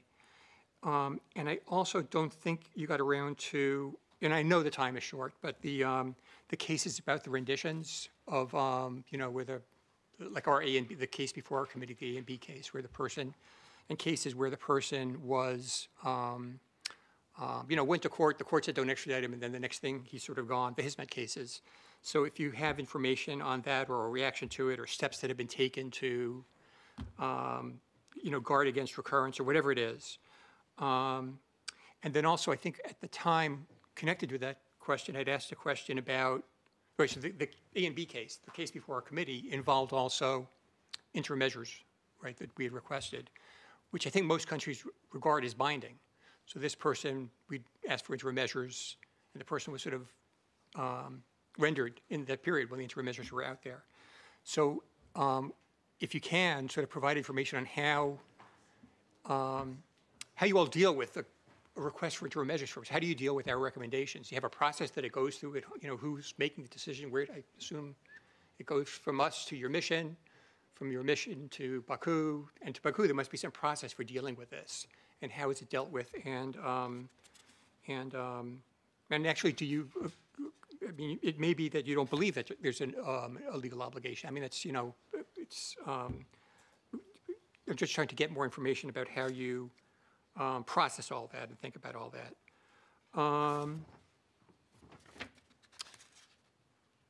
There are a couple more questions, but I think that that's more than.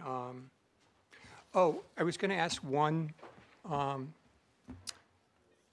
particular question, which is, so the discussion yesterday, the 23 people, right? Some say they're POWs, some say they're not POWs, whatever. The 23 people that remain, I think it's actually a much harder question. And I'm sure you've studied it more than I have, but to me it's a much harder question than they were captured after the war ended. That's not the be-all and end-all of the analysis. And if you, and especially when the question is whether they're terrorists, and I think the statement yesterday was they're terrorists in accordance with international conventions. And I don't think that's correct. I think there is no one single international terrorism convention. The one that's the closest, which is that will probably apply here, is the Terrorist Bombing Convention, and it specifically says that if you're military, you're not covered by it at all, no matter what.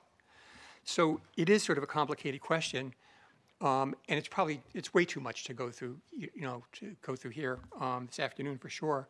But I was wondering whether, besides the 23 that are still held, there were more people there before, and who were they, and who was returned, and what was the rationale for returning them?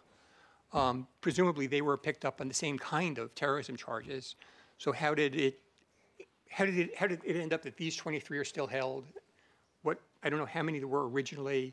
What were the circumstances of their return?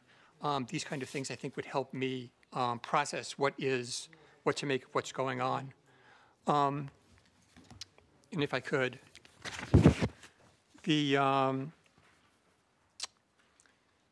just in really big tick points, the questions I was going to ask yesterday, one was about compilation of statistical data, and the short version of the question is, there were a lot of questions in our list of issues prior to reporting, and then your report, where we asked for statistical data, and it really wasn't there. I mean, in fairness, it really wasn't there. And, my point today is not to say that in criticism. My point today is to sort of ask if you is there, to us it's very important, and our view is it's important to you, to countries that, to compile it, and are there prospects for enhancing your ability to compile it and analyze it? Because I think the compilation and analysis of statistical data is a great way to sort of ferret out where problems are that aren't really being foreseen, appreciated. It reveals all kinds of, it's, oh my God, there's 27 cases over there and none over here. I think it's a really valuable transparency, a step forward on transparency. And then, I did want to ask about one other topic, which was LGBTI persons. And there are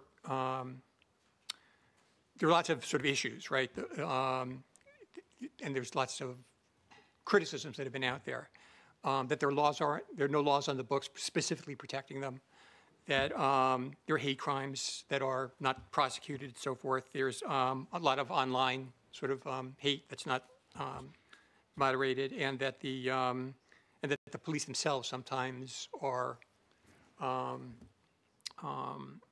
abuse such people, and so forth. So it's a question that really deserves a lot more explanation than I just gave it, but I think you get the gist of it. If you have any thoughts on what's being done to sort of deal with this set of problems, it would be really helpful for us. And so with that, I have abused my time, and thank you, Mr. Chairman. Muchas gracias, señor Buchwald. Y le ofrezco la palabra a la señora Anna Raku. Thank you, Chair. Distinguished member of the delegation, welcome to the second round of our dialogue. I would like to thank you for your replies and for the figures provided to the committee. I listened carefully to your answers and comments and views, but there are some additional questions that I want to raise during this dialogue. The first one refers to children in conflict with the law. Thank you for the details on the provision of the national legislation concerning children in conflict with the law, including provision on interrogation procedure, educational programs offered to minors, and of course the update on the solitary confinement for juveniles. But yesterday questions on juveniles in detention referred also to the following issues: complaints mechanism available for children behind the bars, as well as monitoring visits carried out to the juvenile detention center by relevant bodies, and specific findings or recommendations made by such bodies. We will appreciate your replies either now during the dialogue or later in writing. Excessive use of force in places of detention and death in custody. Regarding death in custody, we appreciate the details regarding the number of suicides. If I understood correctly, no criminal investigation has been initiated on any of these cases. And we would like to hear more information about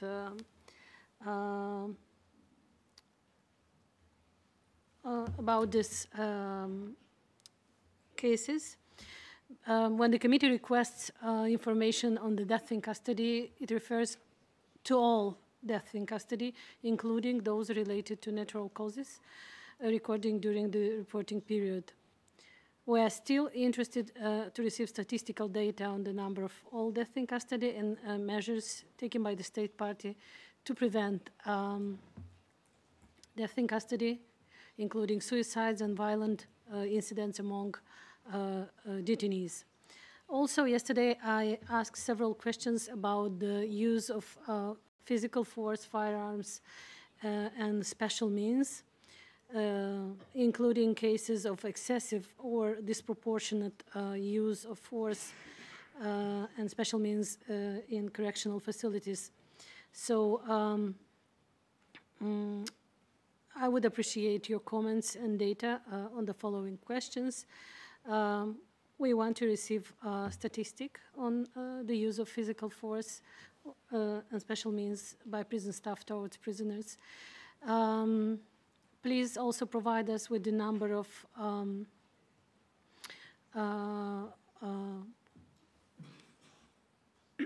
cases related to guards that have been disciplined for excessive use of force. And also, please provide information, any relevant internal guidelines or provision that regulate the use of force and special means within prison setting. On women in detention, we appreciate your comments and additional information. What we haven't heard are the information about newly built prison, especially regarding the access to medical care and hygiene products for women, and employment and educational programs available in the new prison. I would like also to hear some information regarding detention regime and conditions for convicted mothers with children.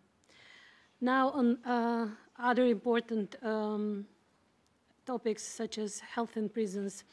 On this specific subject, I would have a few additional questions which would help us to better understand and assess the situation regarding the access to medical care in correctional facilities. What are the exact procedures or protocols in place once a medical professional finds and documents injuries resulting from violence, ill treatment, or torture, or other incidents. Also, please provide us an update on the measures taken to provide medical equipment and medicines to pretrial detention institutions and prison, which apparently seems to be problematic, at least in some of the institutions. We are grateful for the information concerning measures taken in order to prevent and control and treat the infectious diseases, including tuberculosis. You have seemingly a very impressive structure set up for tackling TB. Can you please describe a little bit more how this would work for, in practice for a detainee? Do they need any documentation or a court order to be transferred from a prison detention center to a special hospital or a prison hospital? Also, I'm interested to know what are the procedures in place for those who refuse such treatment. I'm referring to TB and HIV treatment. Concerning condition of detention, I would like to thank you for the details regarding construction new prisons, also the update on the correctional staff and current refurbishments in the penitentiary system of Azerbaijan. I want to reiterate some questions on the situation in pretrial detention units. So we want to hear what exact measures have been taken by the government in order to improve the detention conditions in pretrial institutions, which allegedly have the most difficult conditions and are, according to some of the reports, are the most overcrowded. What steps have been taken in order to improve the situation of vulnerable categories of prisoners, such as lifers, prisoners convicted to life imprisonment, prisoners with physical and mental disabilities, and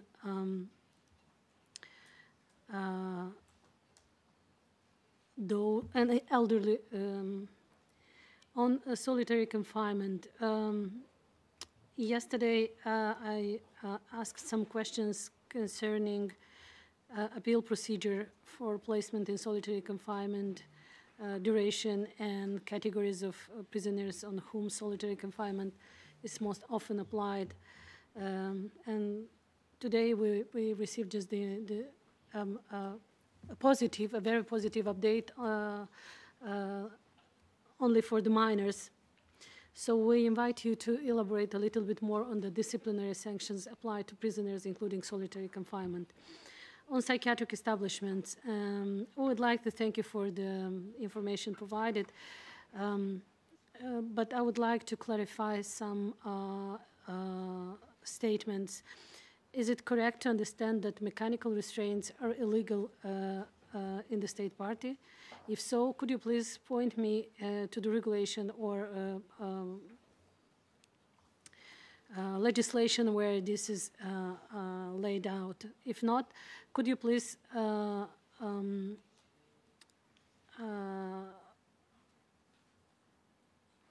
specify the similar regulation or legislation for chemical restraints? Yesterday, I asked specifically about legal provision practices as well as mechanism to appeal involuntary situation or cases of involuntary placement in psychiatric institution, and how often does review of placement take place, and how this process is conducted. And your comments would be appreciated. On my last question refer to investigation of ill treatment and torture cases. We would like to thank you for the information provided about investigations and prosecutions. We still have some additional questions. What are the exact number of complaints of torture and ill treatment received in total, both by Ombudsperson and Prosecutor Office? How many investigation, prosecution, convictions in total? And what provision of the criminal code are perpetrated, convicted under? In addition, we want to clarify if an investigation into torture was, let's say, domestic or gender-based violence be conducted ex officio in the absence of a complaint of the victim. If you have such figures, please provide it to us. Also, we want to receive more information on how the state party is implementing its obligation under Article 14 of the Convention. Could you please provide more information regarding the number of victims of ill treatment or torture who have received compensation during the reporting periods and the amount received? Also, we want to hear if victims have access to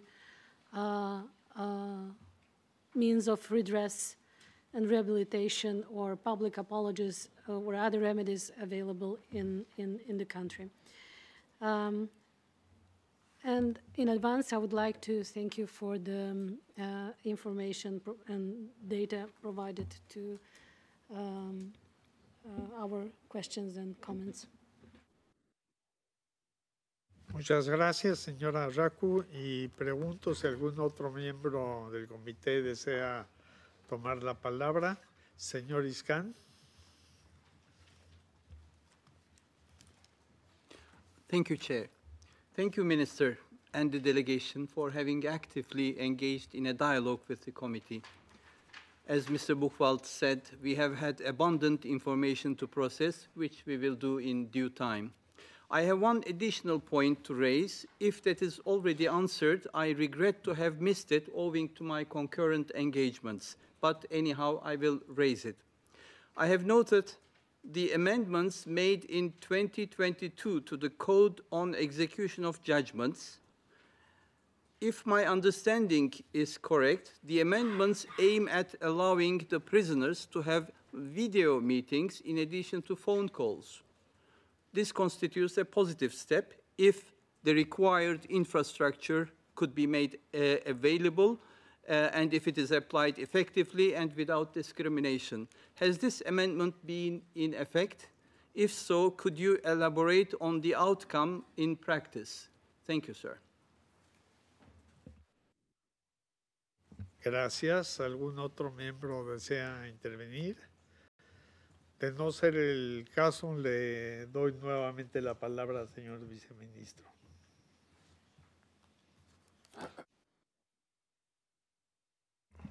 Thank you, Mr. Chair, and I thank the members of the committee for the second round of questions that raised was regarding to the statements and contributions made by our delegations following yesterday's discussions. We were witnessing from one side that some of the questions that was raised today, it was a repetition of the questions that was addressed in some way by our delegations. I wanted to refer to the issue of the new renovated prisoners facilities. Actually, I referred in my initial statements and gave plenty of information about the facilities and conditions and the breakdown in these facilities. And today, the representative of the Ministry of Justice already addressed this issue. We also witnessed that some of the statistical data that was requested was addressed in the introduction statements by the Ministry of Interior and other delegations. But nonetheless, we will try to go through these questions. I would like to first start with the questions raised by Mr. Todd Backwold. You referred to the word crude treatment. Maybe it was heard in or stated a little bit incorrectly, but I can assure you it was in a context of ill treatment, not any other meaning in the cruel treatment. With regard to the publication of the reports, actually that is not a matter for the government to avoid any criticism. If you will look at the practice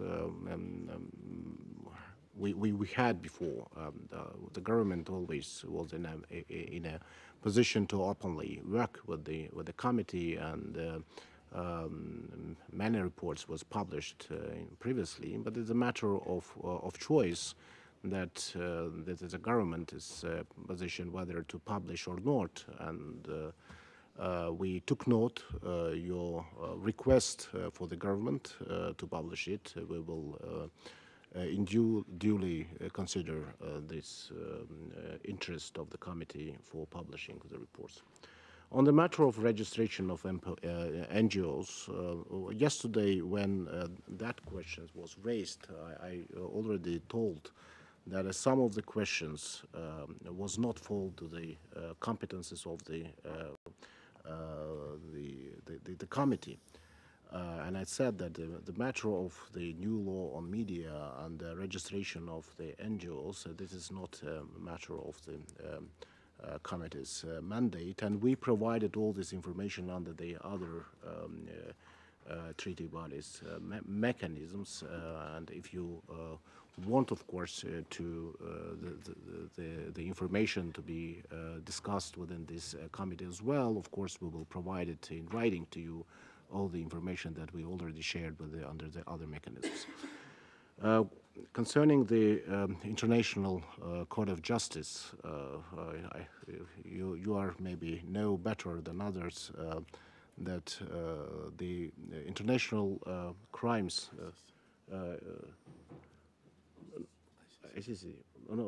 yesterday the question was raised about the Azerbaijan's interest in the work with the International Criminal Court, and the issue that whether we are ready to cooperate with the International Criminal Court on the matters.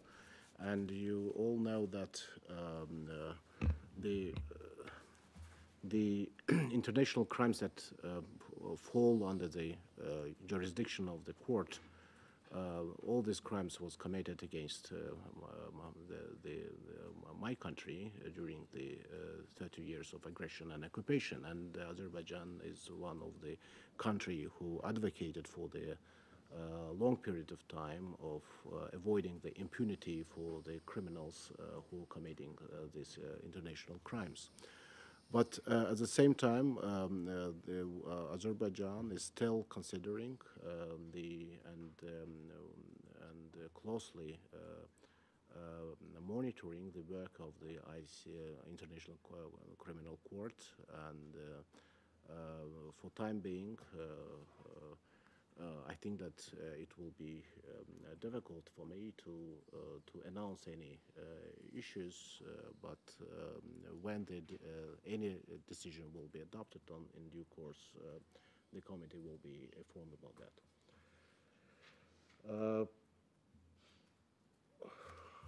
I think that on LGBT, I just wanted to draw your attention that all citizens in the country are equal before the law, and Azerbaijan guarantees the rights of all the citizens without any distinction as to the sexual orientation or any others. And we don't have the division of our society on these categories. So the category of persons are the citizens of Azerbaijan, and they fall under the jurisdiction of the constitution and other legislation in equal to with other citizens of the Republic of Azerbaijan. On other issues, I think that I can maybe give the floor to the deputy head of the Supreme Court, Mr. Chingiz Askarev, for giving some additional clarifications, please. Thank you, Mr. Sharifov. I'll try to be brief. Coming back to the question which I addressed yesterday, I don't want to go into the legal debates here, but when we speak prisoners of war, these are individuals who were captured during the military hostilities. These 23 individuals which you referred to, Mr. Bakwal, they were individuals of Armenian origin, nationals of the Republic of Armenia, captured some 150 kilometers from the Armenian Azerbaijani border inside the sovereign territory of Azerbaijan. And 1 month after the ceasefire trilateral agreement, and they cannot be regarded prisoners of war, no way. Accordingly, they were treated as civilian prisoners, and even before the European Court of Human Rights, these cases are there, proceedings are being undergone before the European Court of Human Rights. They not be referred to as prisoners of war, but just ordinary civilian prisoners. All of them, all of the foreigners, they are being insured with the legal assistance and with the interpreter. Recently, I would just, for example, tell you that recently within the communication with the European Court of Human Rights concerning the cases of individuals of Armenian origin and Armenian nationality, we sent a bundle of some 50,000 pages of materials of criminal proceedings in Armenian language. That means that all of them are being provided with the legal assistance and with the interpreter. And they are being insured with the right to access to justice. We didn't receive in the internal proceedings any complaints of Armenians to ill treatment or torture, and that's therefore I cannot give you any example of examination of their complaints on this point. Concerning the question of them being charged with the crime of terrorism, it's only charge. It's not the case. It is not brought to the court. They are not being tried. According to the legislation of Azerbaijan, the court is not bounded by the Indictment Act and can interpret the crime committed on its own. And therefore, even if we now see that they are being indicted or charged with the act of terrorism, it is up to the court, the national court, to sentence them or to acquit them on that crime. And concerning the LGBT, if I may add, there is no limitation on, as Mr. Sharif told, limitation in the legislation on the sexual orientation. And recently, before the European Court of Human Rights, there were a decision on concerning the case of some 25 representatives of LGBTI community in Azerbaijan. The case referred to the events happened some 6 years ago concerning these individuals, the administrative arrest, and the government of Azerbaijan submitted to the court the unilateral declaration acknowledging their violation of the rights of these individuals, and therefore the court accepted this unilateral declaration and declared the case inadmissible. but I bring this example to say that this was the only one case that was some 6 years ago, and after that, the law enforcement agency they were not faced with such events or detention of representatives of LGBTI community because of their sexual orientation. Thank you. I thank you, Mr. Askerov, and I just wanted to give the floor to Mr. Adil Abilov from the Minister of Justice. Please, you have the floor.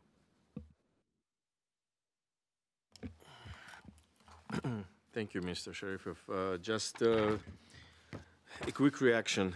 Well, to be honest, it was a time constraint, so I was going to address a couple of issues later on, but yet just going through the questions regarding the monitoring of the facility for juveniles. It's not only this facility, but it's all the facilities under the jurisdiction of the Ministry of Justice that we have specifically, as Mr. Sharifov also mentioned in his opening statement, since 2006, a public committee, it used to be called public committee, now it's public council, which is formed of the prominent NGO activists that have a specific group which can visit anytime any penitentiary facility without prior notification to the Minister of Justice. They get a specific mandate as CPT members from the Minister of Justice, so that just showing this mandate they can enter any facility. They come up with a specific reports which they later on send to the Minister of Justice, not to the Penitentiary Service, but to the Minister of Justice, to the Minister, to be reported to Minister directly, so that then actions and following instructions would be sent to the Penitentiary Service. Regarding the specific question that whether we have a kind of guidelines on the excessive use of force, indeed, yes, we do. We do have these guidelines, and in 2022, following up the CPT visit, we even amended these guidelines following the recommendations. But basically, these guidelines are based on the CPT standards, but yet it's still being improved following the recommendations of the CPT.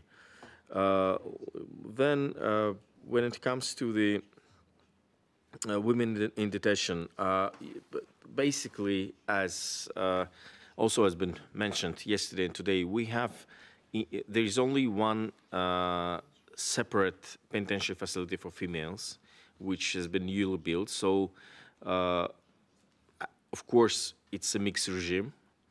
The only thing that, according to our legislation, women cannot be sentenced to life imprisonment. So basically, it's a mixed regime. There are different blocks, and they are detained according to the regime provided by the court sentence. When it comes to the mothers with children, just yesterday I checked with the Penitentiary Service. There are only 3 mothers at the moment who have kids under 3 years old, who are, of course, with their mothers. However, when it comes to these mothers, they have a separate conditions, separate cells, that, and with the playing ground and playing rooms, specifically for these kids. And also they have extra rights to get extra visits. When it comes to the protocols registering traces of torture, I mean, of course, the Istanbul Protocol that I also mentioned, we have our officers trained mandatory in this particular area. The procedure is that whenever a person enters the facility under the jurisdiction of the pretrial detention facility, the member of the medical staff, so not a penitentiary officer, member of the medical staff, they are not subordinate to a penitentiary system. The whole department is subordinate directly to Minister himself. So they do,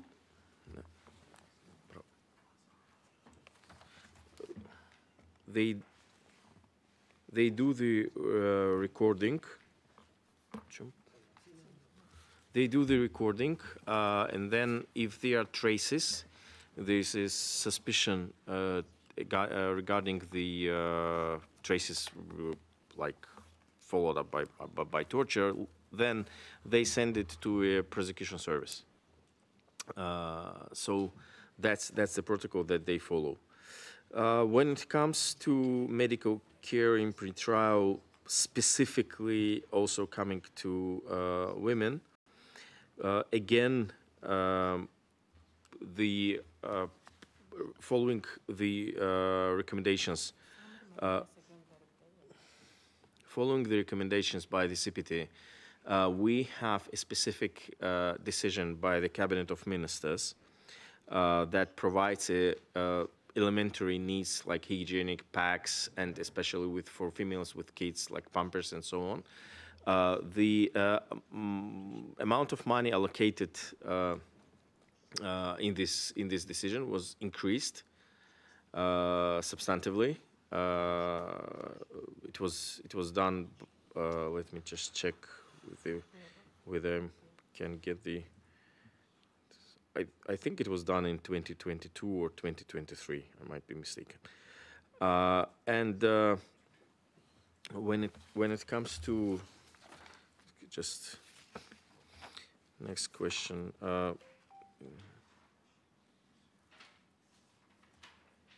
When it comes to the transfer to if the person is sick or diagnosed with TB or HIV, then it's just our medical department submits the list to the penitentiary service, and penitentiary service does the transfer. When it's an urgent case, it is done without submission and it's just discussed orally. However, I'm afraid we haven't had the cases of when the person diagnosed with this disease rejected the medical treatment, so I can't provide you information with that. When it comes to, when you mentioned the overcrowding, the pretrial detention facilities, actually, these two new facilities that I mentioned in Umbaki and Lankaran, they do have separate blocks, each 700 with the 700 capacity for pretrial detainees. So that was the idea, to reduce the overcrowding in pretrial detention. So we have two new pretrial detentions. One, it's very close to Baku. The other one is in the region. When it comes to lifers, the same goes for lifers as well. As I said, Gobustan prison, where the only actually prison with a prison regime facility with a prison regime in Azerbaijan, it was closed, and lifers were moved to a new prison in Umbaki. So which CPT members visited while this facility was under construction. When it comes to the appeal procedure on putting into solitary confinement, the person, the subject of this procedure, he can appeal to prison director, to penitentiary service, and to the court as well. So he's free to do one of these three options. So I think I mostly covered the questions by Madame Raku. And when it comes to the question of our colleague from Turkey, yes, indeed, the good thing about COVID, if I might say, is that it really did push the development of IT technology in all places, including, and prisons are no exception. So with us, we have, first we started with the establishing video conferencing equipment to make sure courts can proceed without delay. Then this is the same actually equipment which is being used for video meetings. So at the moment it's widely used, especially when the relatives are supposed to travel like 100, 200 kilometers to see his relatives, so they sometimes prefer to have this video meeting. Thank you very much. Thank you, Mr. Abilov, for giving additional clarifications. Now I wanted to return floor to Mr. Fazil Guliyev.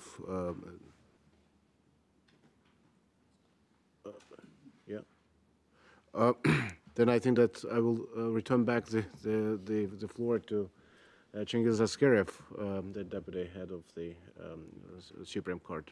Please. Yes, I've been asked to explain what does it mean, the root treatment, Mr. Bakval. So it's, as far as I understand, it is the treatment which even does not attain the level of ill treatment. It means unethical behavior of police officer towards an individual. That means, for example, shouting improper remarks or even refusal to assist an individual. It is factually, in fact, it means that we can call it like a breach of code of ethics. Thank you. I thank you, Mr. Askerev. I think that I wanted to give the floor now to Mr. Ilgar Gasimov for giving some replies to the questions related to your competences raised by the Madame Raku on the chemical medicines and something. Благодарю. У меня встречный вопрос. Механическая фиксация, это речь идет, госпожа Рау, об усмирительных рубашках или о фиксации кровати? Я вот...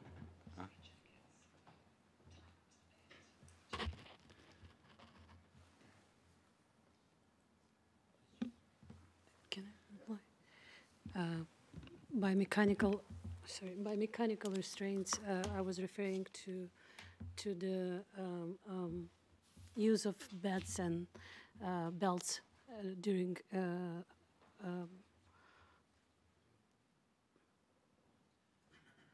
specific situation when the patients are have a specific behavior, including aggressive one.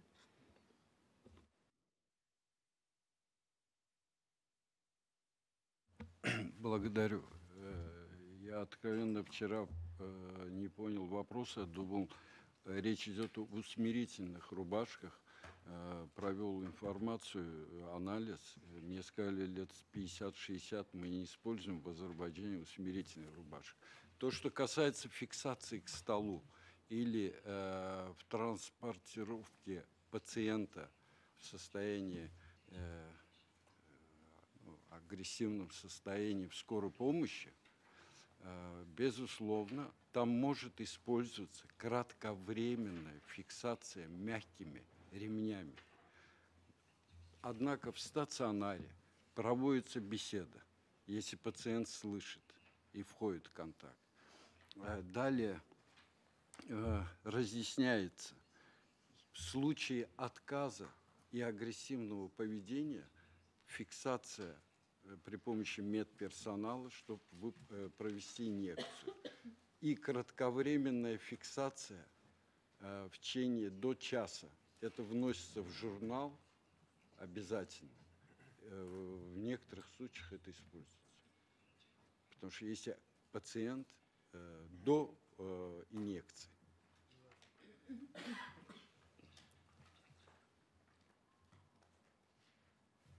Благодарю.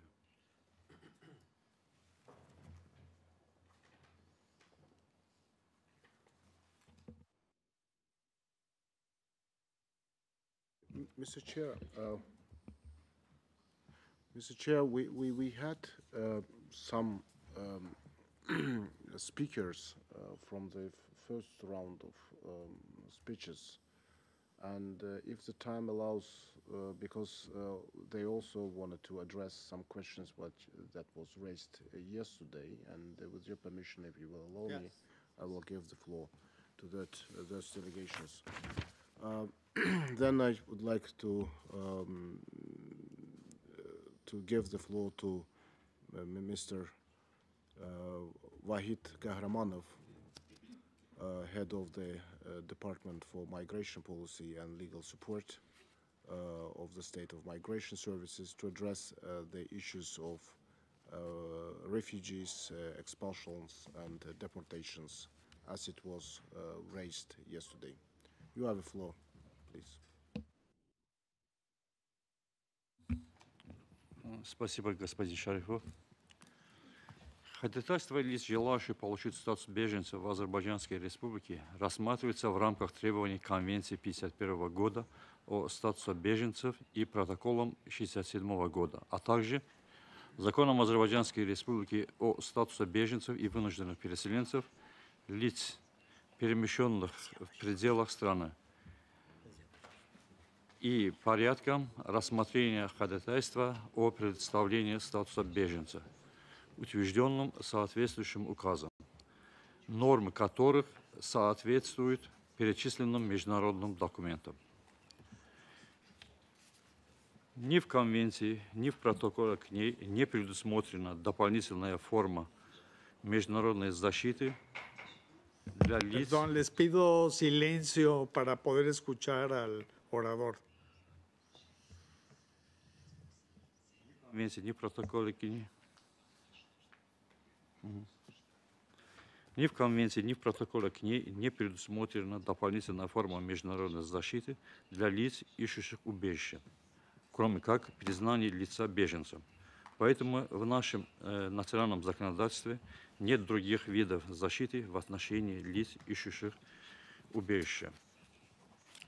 Принимая во внимание создание в Азербайджанской республике эффективной системы убежища и права всех иностранцев и лиц без гражданства, ходатайствует о предоставлении статуса беженца обеспечивается без какой-либо дискриминации.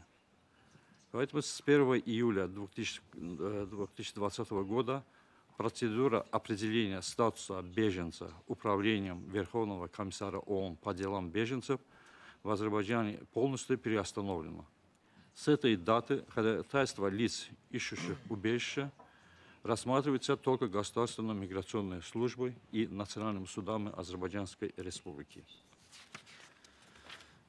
Те лица, которые являются мандатными беженцами или получили дополнительные формы международной защиты со стороны УВКБ ООН по делам беженцев в Азербайджане до 1 июля 2020 года ни при каких обстоятельствах не были направлены или принудительно возвращены в страну, где их жизнь и свобода окажется под угрозой. Требования статьи 15 Закона Азербайджанской Республики о статусе беженцев и вынужденных переселенцев соответствуют требованиям статей 32 и 33 Конвенции 1951 года. То есть статьи называются «Высылка» и запрещение высылки беженцев или их принудительного возвращения в страны, из которых они прибыли.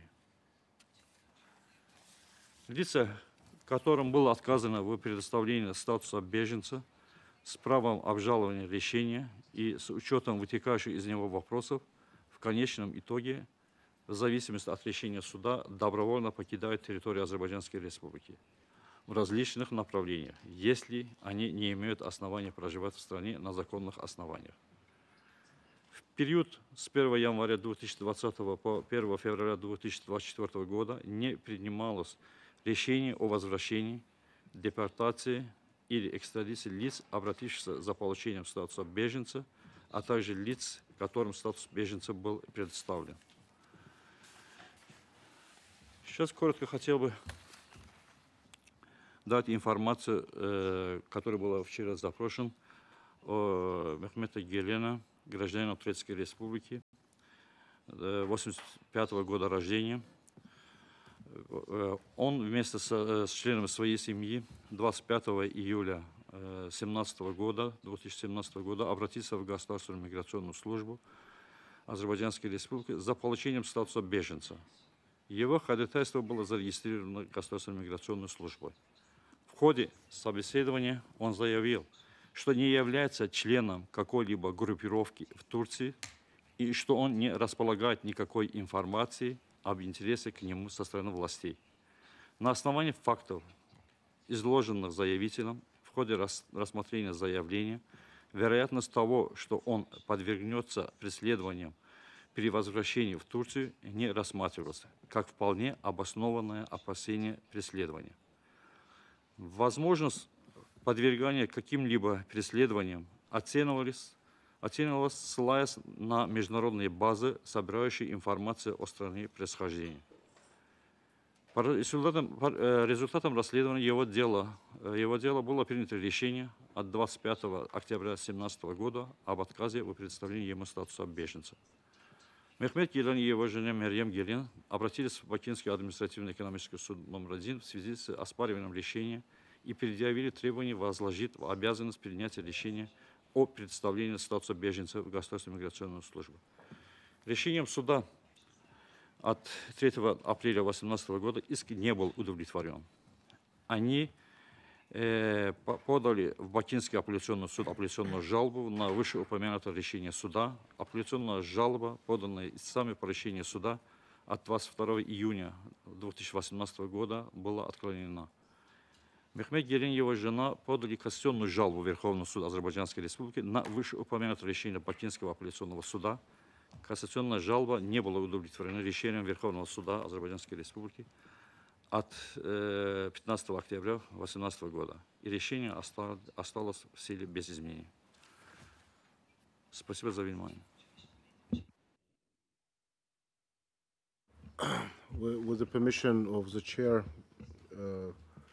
I will give the floor to the Zaur Ibrahimov, Deputy Chair of Social Service Agency under the Ministry of Labor and Social Protection of Population, to address the issue on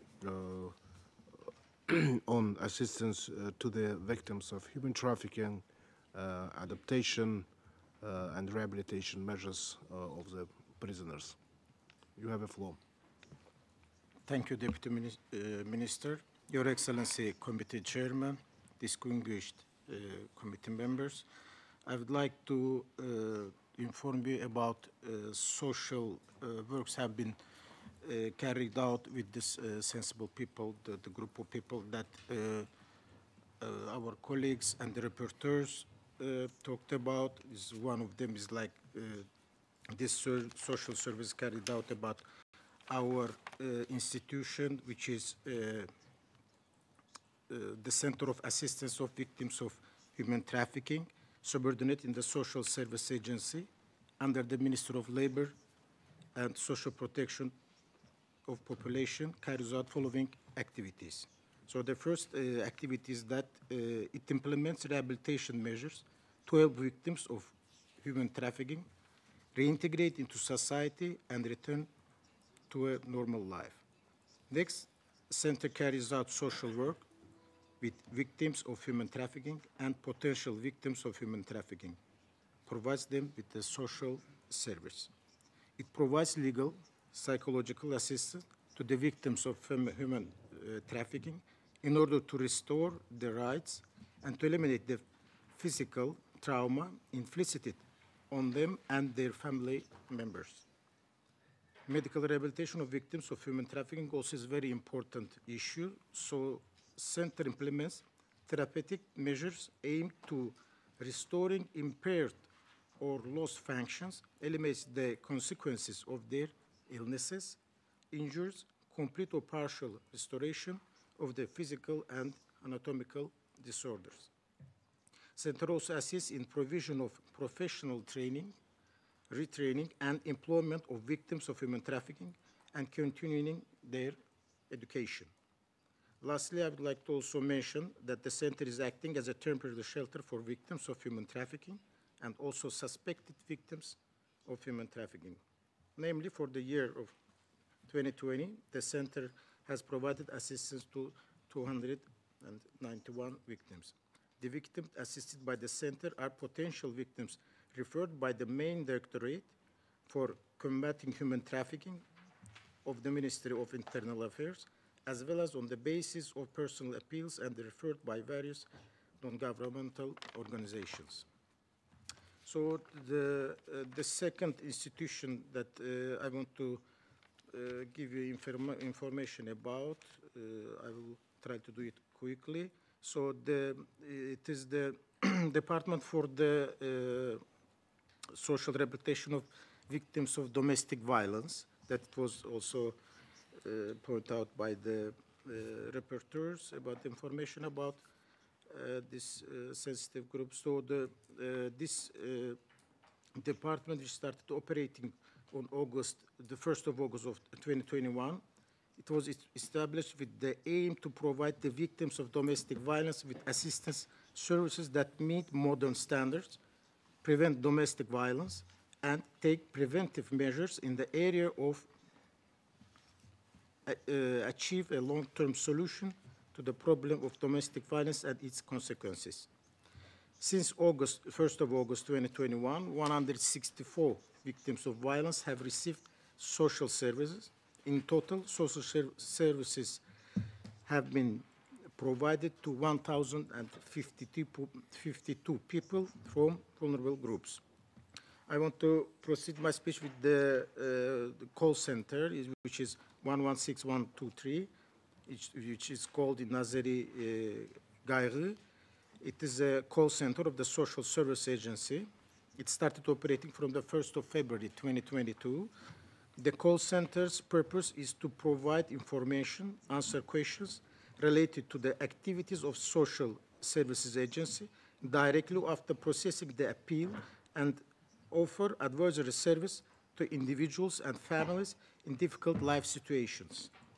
In addition, it provides socio-psychological consultation, receive applications such as requests, complaints, proposals, and forward them to the relevant structural units. It should be also mentioned that the center activities included support line for the victims of the domestic violence. Between 2022 and June 2023, the center received 3,075 calls. As of June 2023, the center has been integrated into 142 call center, which is the call center of the Ministry of Labor and Social Protection of Population of Azerbaijan. Following the integration process, the 116 and 123 call center provides only uninterrupted 7/24 service only to victims of domestic violence. Incoming calls are promptly forwarded to the Social Services Agency, regional offices, and evaluated, and persons identified as victims of domestic violence are immediately placed into appropriate institutions. I just go quickly to the third subject that Madame Gahramanov also mentioned in her speech about the trainings about the domestic violence. Also, our ministry, our social service agents, which is under the our ministry, so it started since 2013. The Ministry of Labor and Social Protection of Population has been providing protection for persons in difficult living conditions by awarding government orders in the field of social services to non-governmental and non-profit organizations, including social orders to prevent domestic violence. All this implemented in accordance with the law of the Azerbaijan Republic on social services. There are two projects that I want to inform you related to domestic violence implemented in 2021. First project is increasing the knowledge and skills of civil society organizations in the fight against domestic violence has been implemented. The project aimed to increase awareness and knowledge of means of protection against domestic violence among the population, as well as to promote education in the field of combating domestic violence. And the next one is promoting trust in means of protection against domestic violence, promotion of adoption, and attention in society to persons from vulnerable groups, aimed to promote awareness and educational measures in the field of preventing and combating domestic violence. The last one, if I have a time, I just want to quickly point out also Mr. Adilov's in his speech, he talked about the work done with the persons who have been released from the serving sentences in the penalty institutions. So in 2023, on the social work carried out by the Social Services Agency under the Ministry of Labor and Social Protection of Republic of Azerbaijan, in order to assess the need of the social psychological service of persons who have been released from the serving sentences in penitentiary institutions, have been sentenced to parole, have been conditionally released from the punishment before the time limit, or have been suspended by the court. So the first one is conducting social work with the persons on probation in order to prevent recidivism of convicts who have been released from the serving sentences and released on the parole to the social, environmental, social rehabilitation oriented activities are carried out with the guide of Article 7 of the law of the Azerbaijan Republic on social adaptation of persons released from the serving sentences in penitentiary institutions. Article 7 and 23 of the law on social services, and Article 23 and subsection of the 3.1.10 of the Charter of the Social Services Agency. I'd like to draw your attention that social adaptation and rehabilitation of prisoners is being implemented together with the probation department of the Ministry of Justice, and during the year, an initial assessment was conducted with 64 people. 44 of them were evaluated in detail. An individual development plan was drawn up to 41 people, and the service was finalized with the other 23 people. In addition to this, let me elaborate further about conducting social work with the prisoners released from the serving sentences in penitentiary institutions. An initial assessment was conducted in the form of the questionnaire survey with 25 convicts in the penitentiary institution 3 months before their release after the completion of their sentences.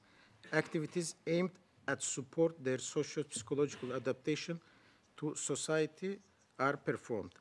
In conclusion, I want to add about social adaptation of the person released on amnesty. An amnesty was conducted with 3 people, women, who were released from the penitentiary by the president of our country, Mr. Ilham Aliyev, and the individual development plan was drawn about them, and the work is continuing at the moment.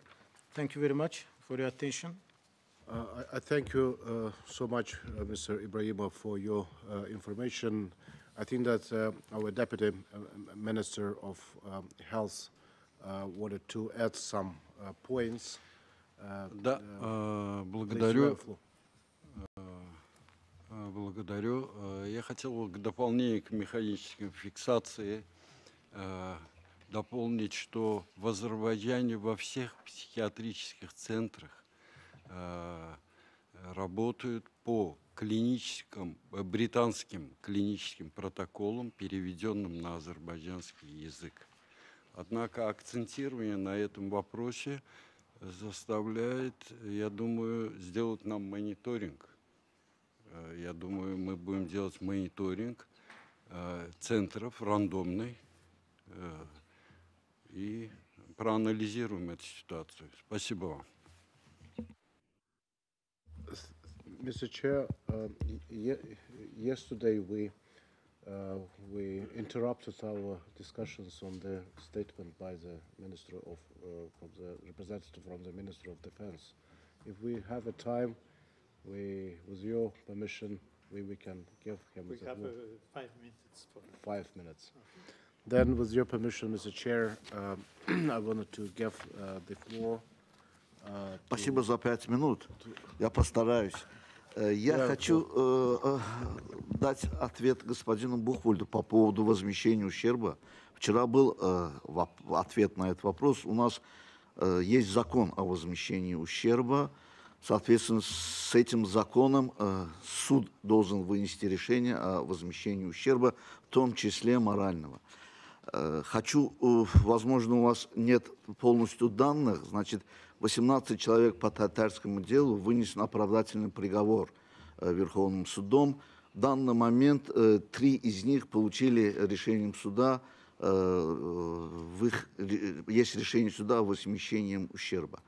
По времени сейчас они подают иск, должен рассматриваться, и будет решаться вопрос суммы, потому что они моральный ущерб, разные суммы озвучивают, поэтому будет решаться. То есть эта работа идет. И то, что вы вчера сказали, что 405 человек, потерпевших по татарскому делу. Дело в том, что следствие признало их потерпевшими, но признало потому, что их незаконно лишили свободы.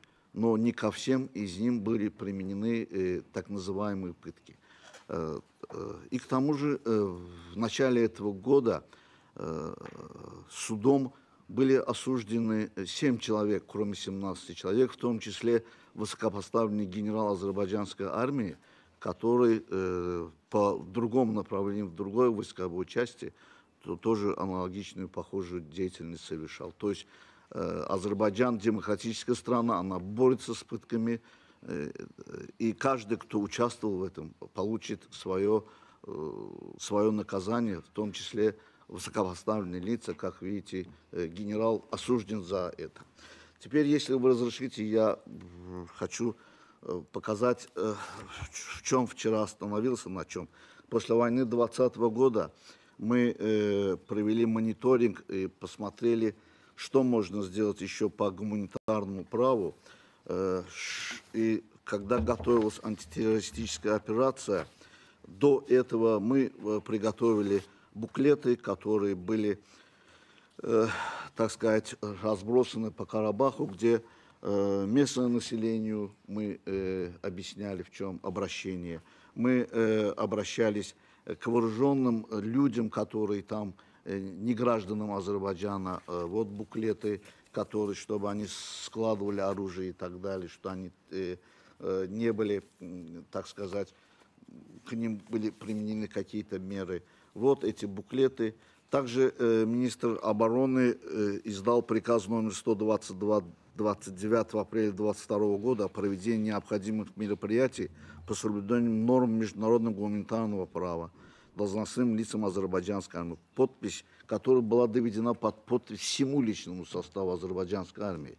И после там есть пункты, допустим, высказывание ненавистных выражений в отношении лиц армянской национальности и пропаганда дискриминации, в местах дислокации частей подразделений азербайджанской армии, вход в церкви, другие места поклонения, кладбища, совершение вандалистских актов и оскорбительных действий в отношении всех видов памятников, артефактов, а также объектов, имеющих культурную ценность, являющихся историческим культурным наследием, действия, направленные на повреждение, уничтожение, деформацию и потерю ценности экземпляров культурного наследия зодчества.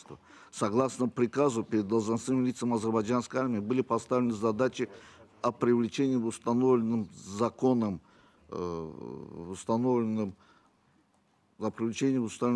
порядке к ответственности лиц, совершивших вышеуказанные деяния, а также в целях организации более широкого преподавания международного права. Хочу заметить, что после контртеррористической операции в 2023 году 4 лиц азербайджанской армии, совершившие нарушение прав Уголовного кодекса статьи 116, это нарушение норм международного права во время вооруженного конфликта. В отношении них было возбуждено уголовное дело по этой статье и направлено в следственные органы. То есть азербайджанская армия чтит нормы международного права. Мы постоянно работаем над этим. И спасибо за то, что вы дали мне возможность закончить.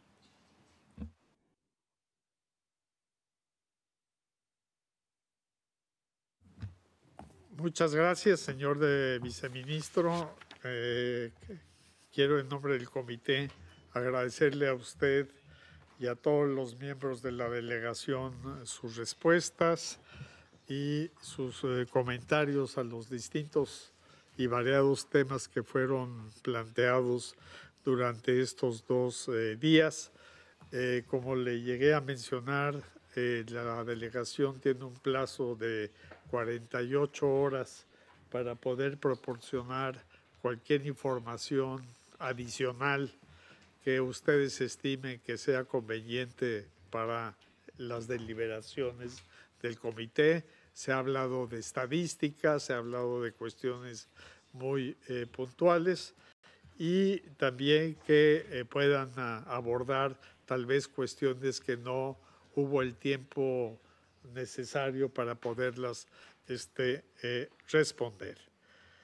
El 9 de mayo a las 6 de la tarde, la misión aquí en Ginebra va a recibir el documento que nosotros llamamos observaciones finales, es decir, a partir del diálogo que hemos tenido con ustedes, el comité va a elaborar un documento final de observaciones finales que se les remitirá no para que entren en el detalle de la sustancia, pero sí tal vez corregir nombres de instituciones, fechas, lo que sea necesario precisar.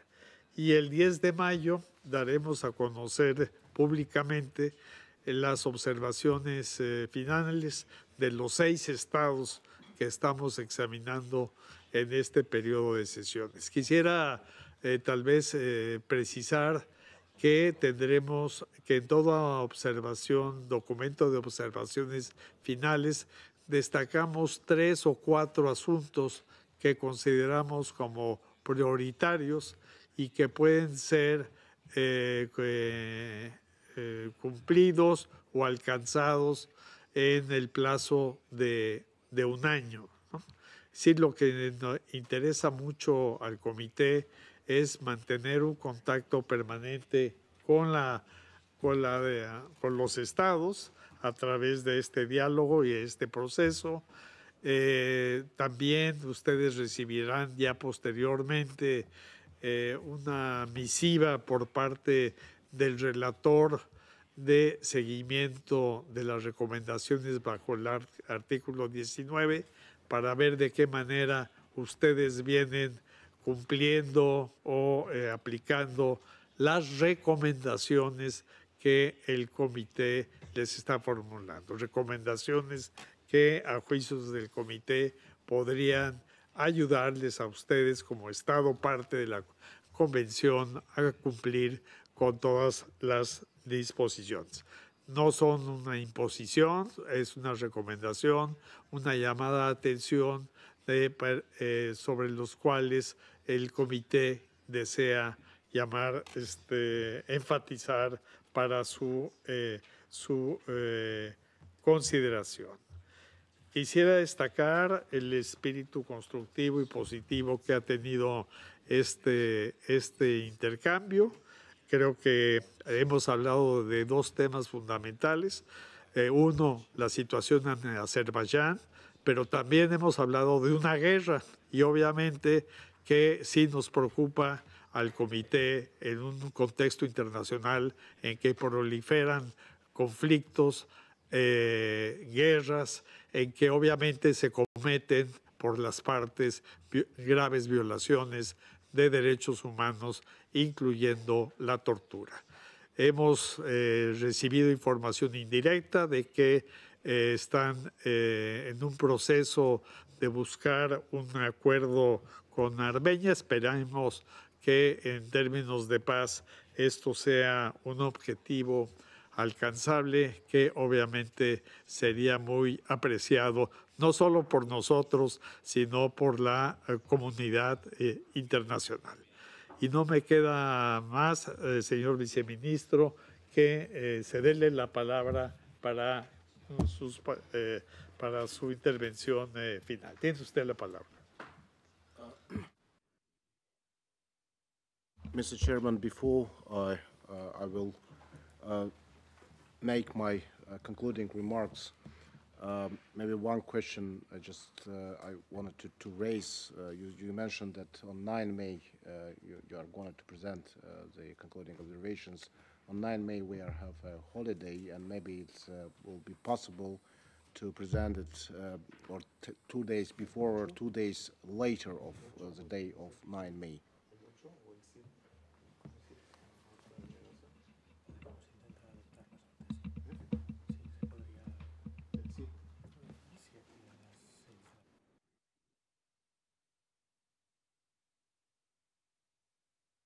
Thank you, Mr. Chair.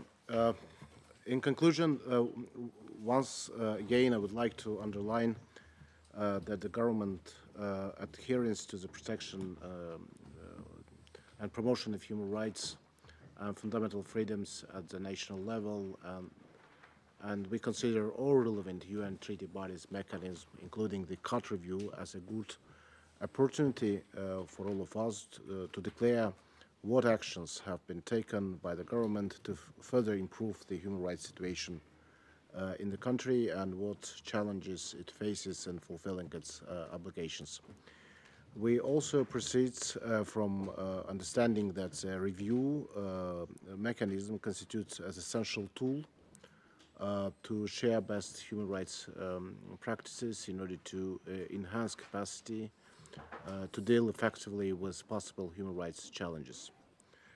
Bearing this in mind, my country is among those ones who constantly and timely presents its periodic reports to all human rights treaty bodies and the Human Rights Council, including the interim reports on a voluntary basis.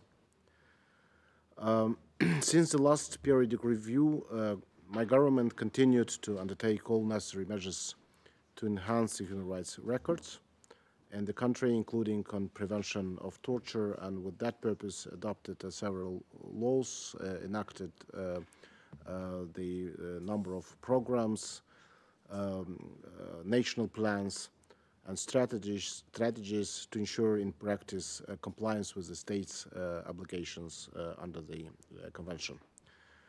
Unfortunately, the time allotted for the delegation does not allow to provide the overall information on the reforms in the country and measures taken to implement the recommendations made following the last review. Despite the general spirit of cooperation that always existed in this audience, any recommendations that does not based on established facts and reports received from the credible sources, questions that do not fall into the committee's mandate do not contribute to the review process. Irrespective of that, my delegation considered today's dialogue as very engaging and productive and expressed its readiness to further cooperation. I would like to thank the esteemed rapporteurs, members of the committee, special thanks for the chair, for productive dialogue and our delegation, without the delegation, as well as express appreciation to the interpreters for the great job done. I thank you. Muchas gracias, señor viceministro. Repito que el comité actúa con la mayor independencia, profesionalismo cuando elabora sus recomendaciones y cuando analiza la información que tiene disponible sobre un estado parte, y estoy seguro de que ese es el espíritu que va a predominar cuando elaboremos las observaciones finales. Les agradecemos un feliz retorno, agradecemos su desplazamiento a Ginebra, y antes de levantar la sesión les recuerdo a los miembros del comité que mañana nos reuniremos a las 11:30. Muchas gracias, se levanta la sesión.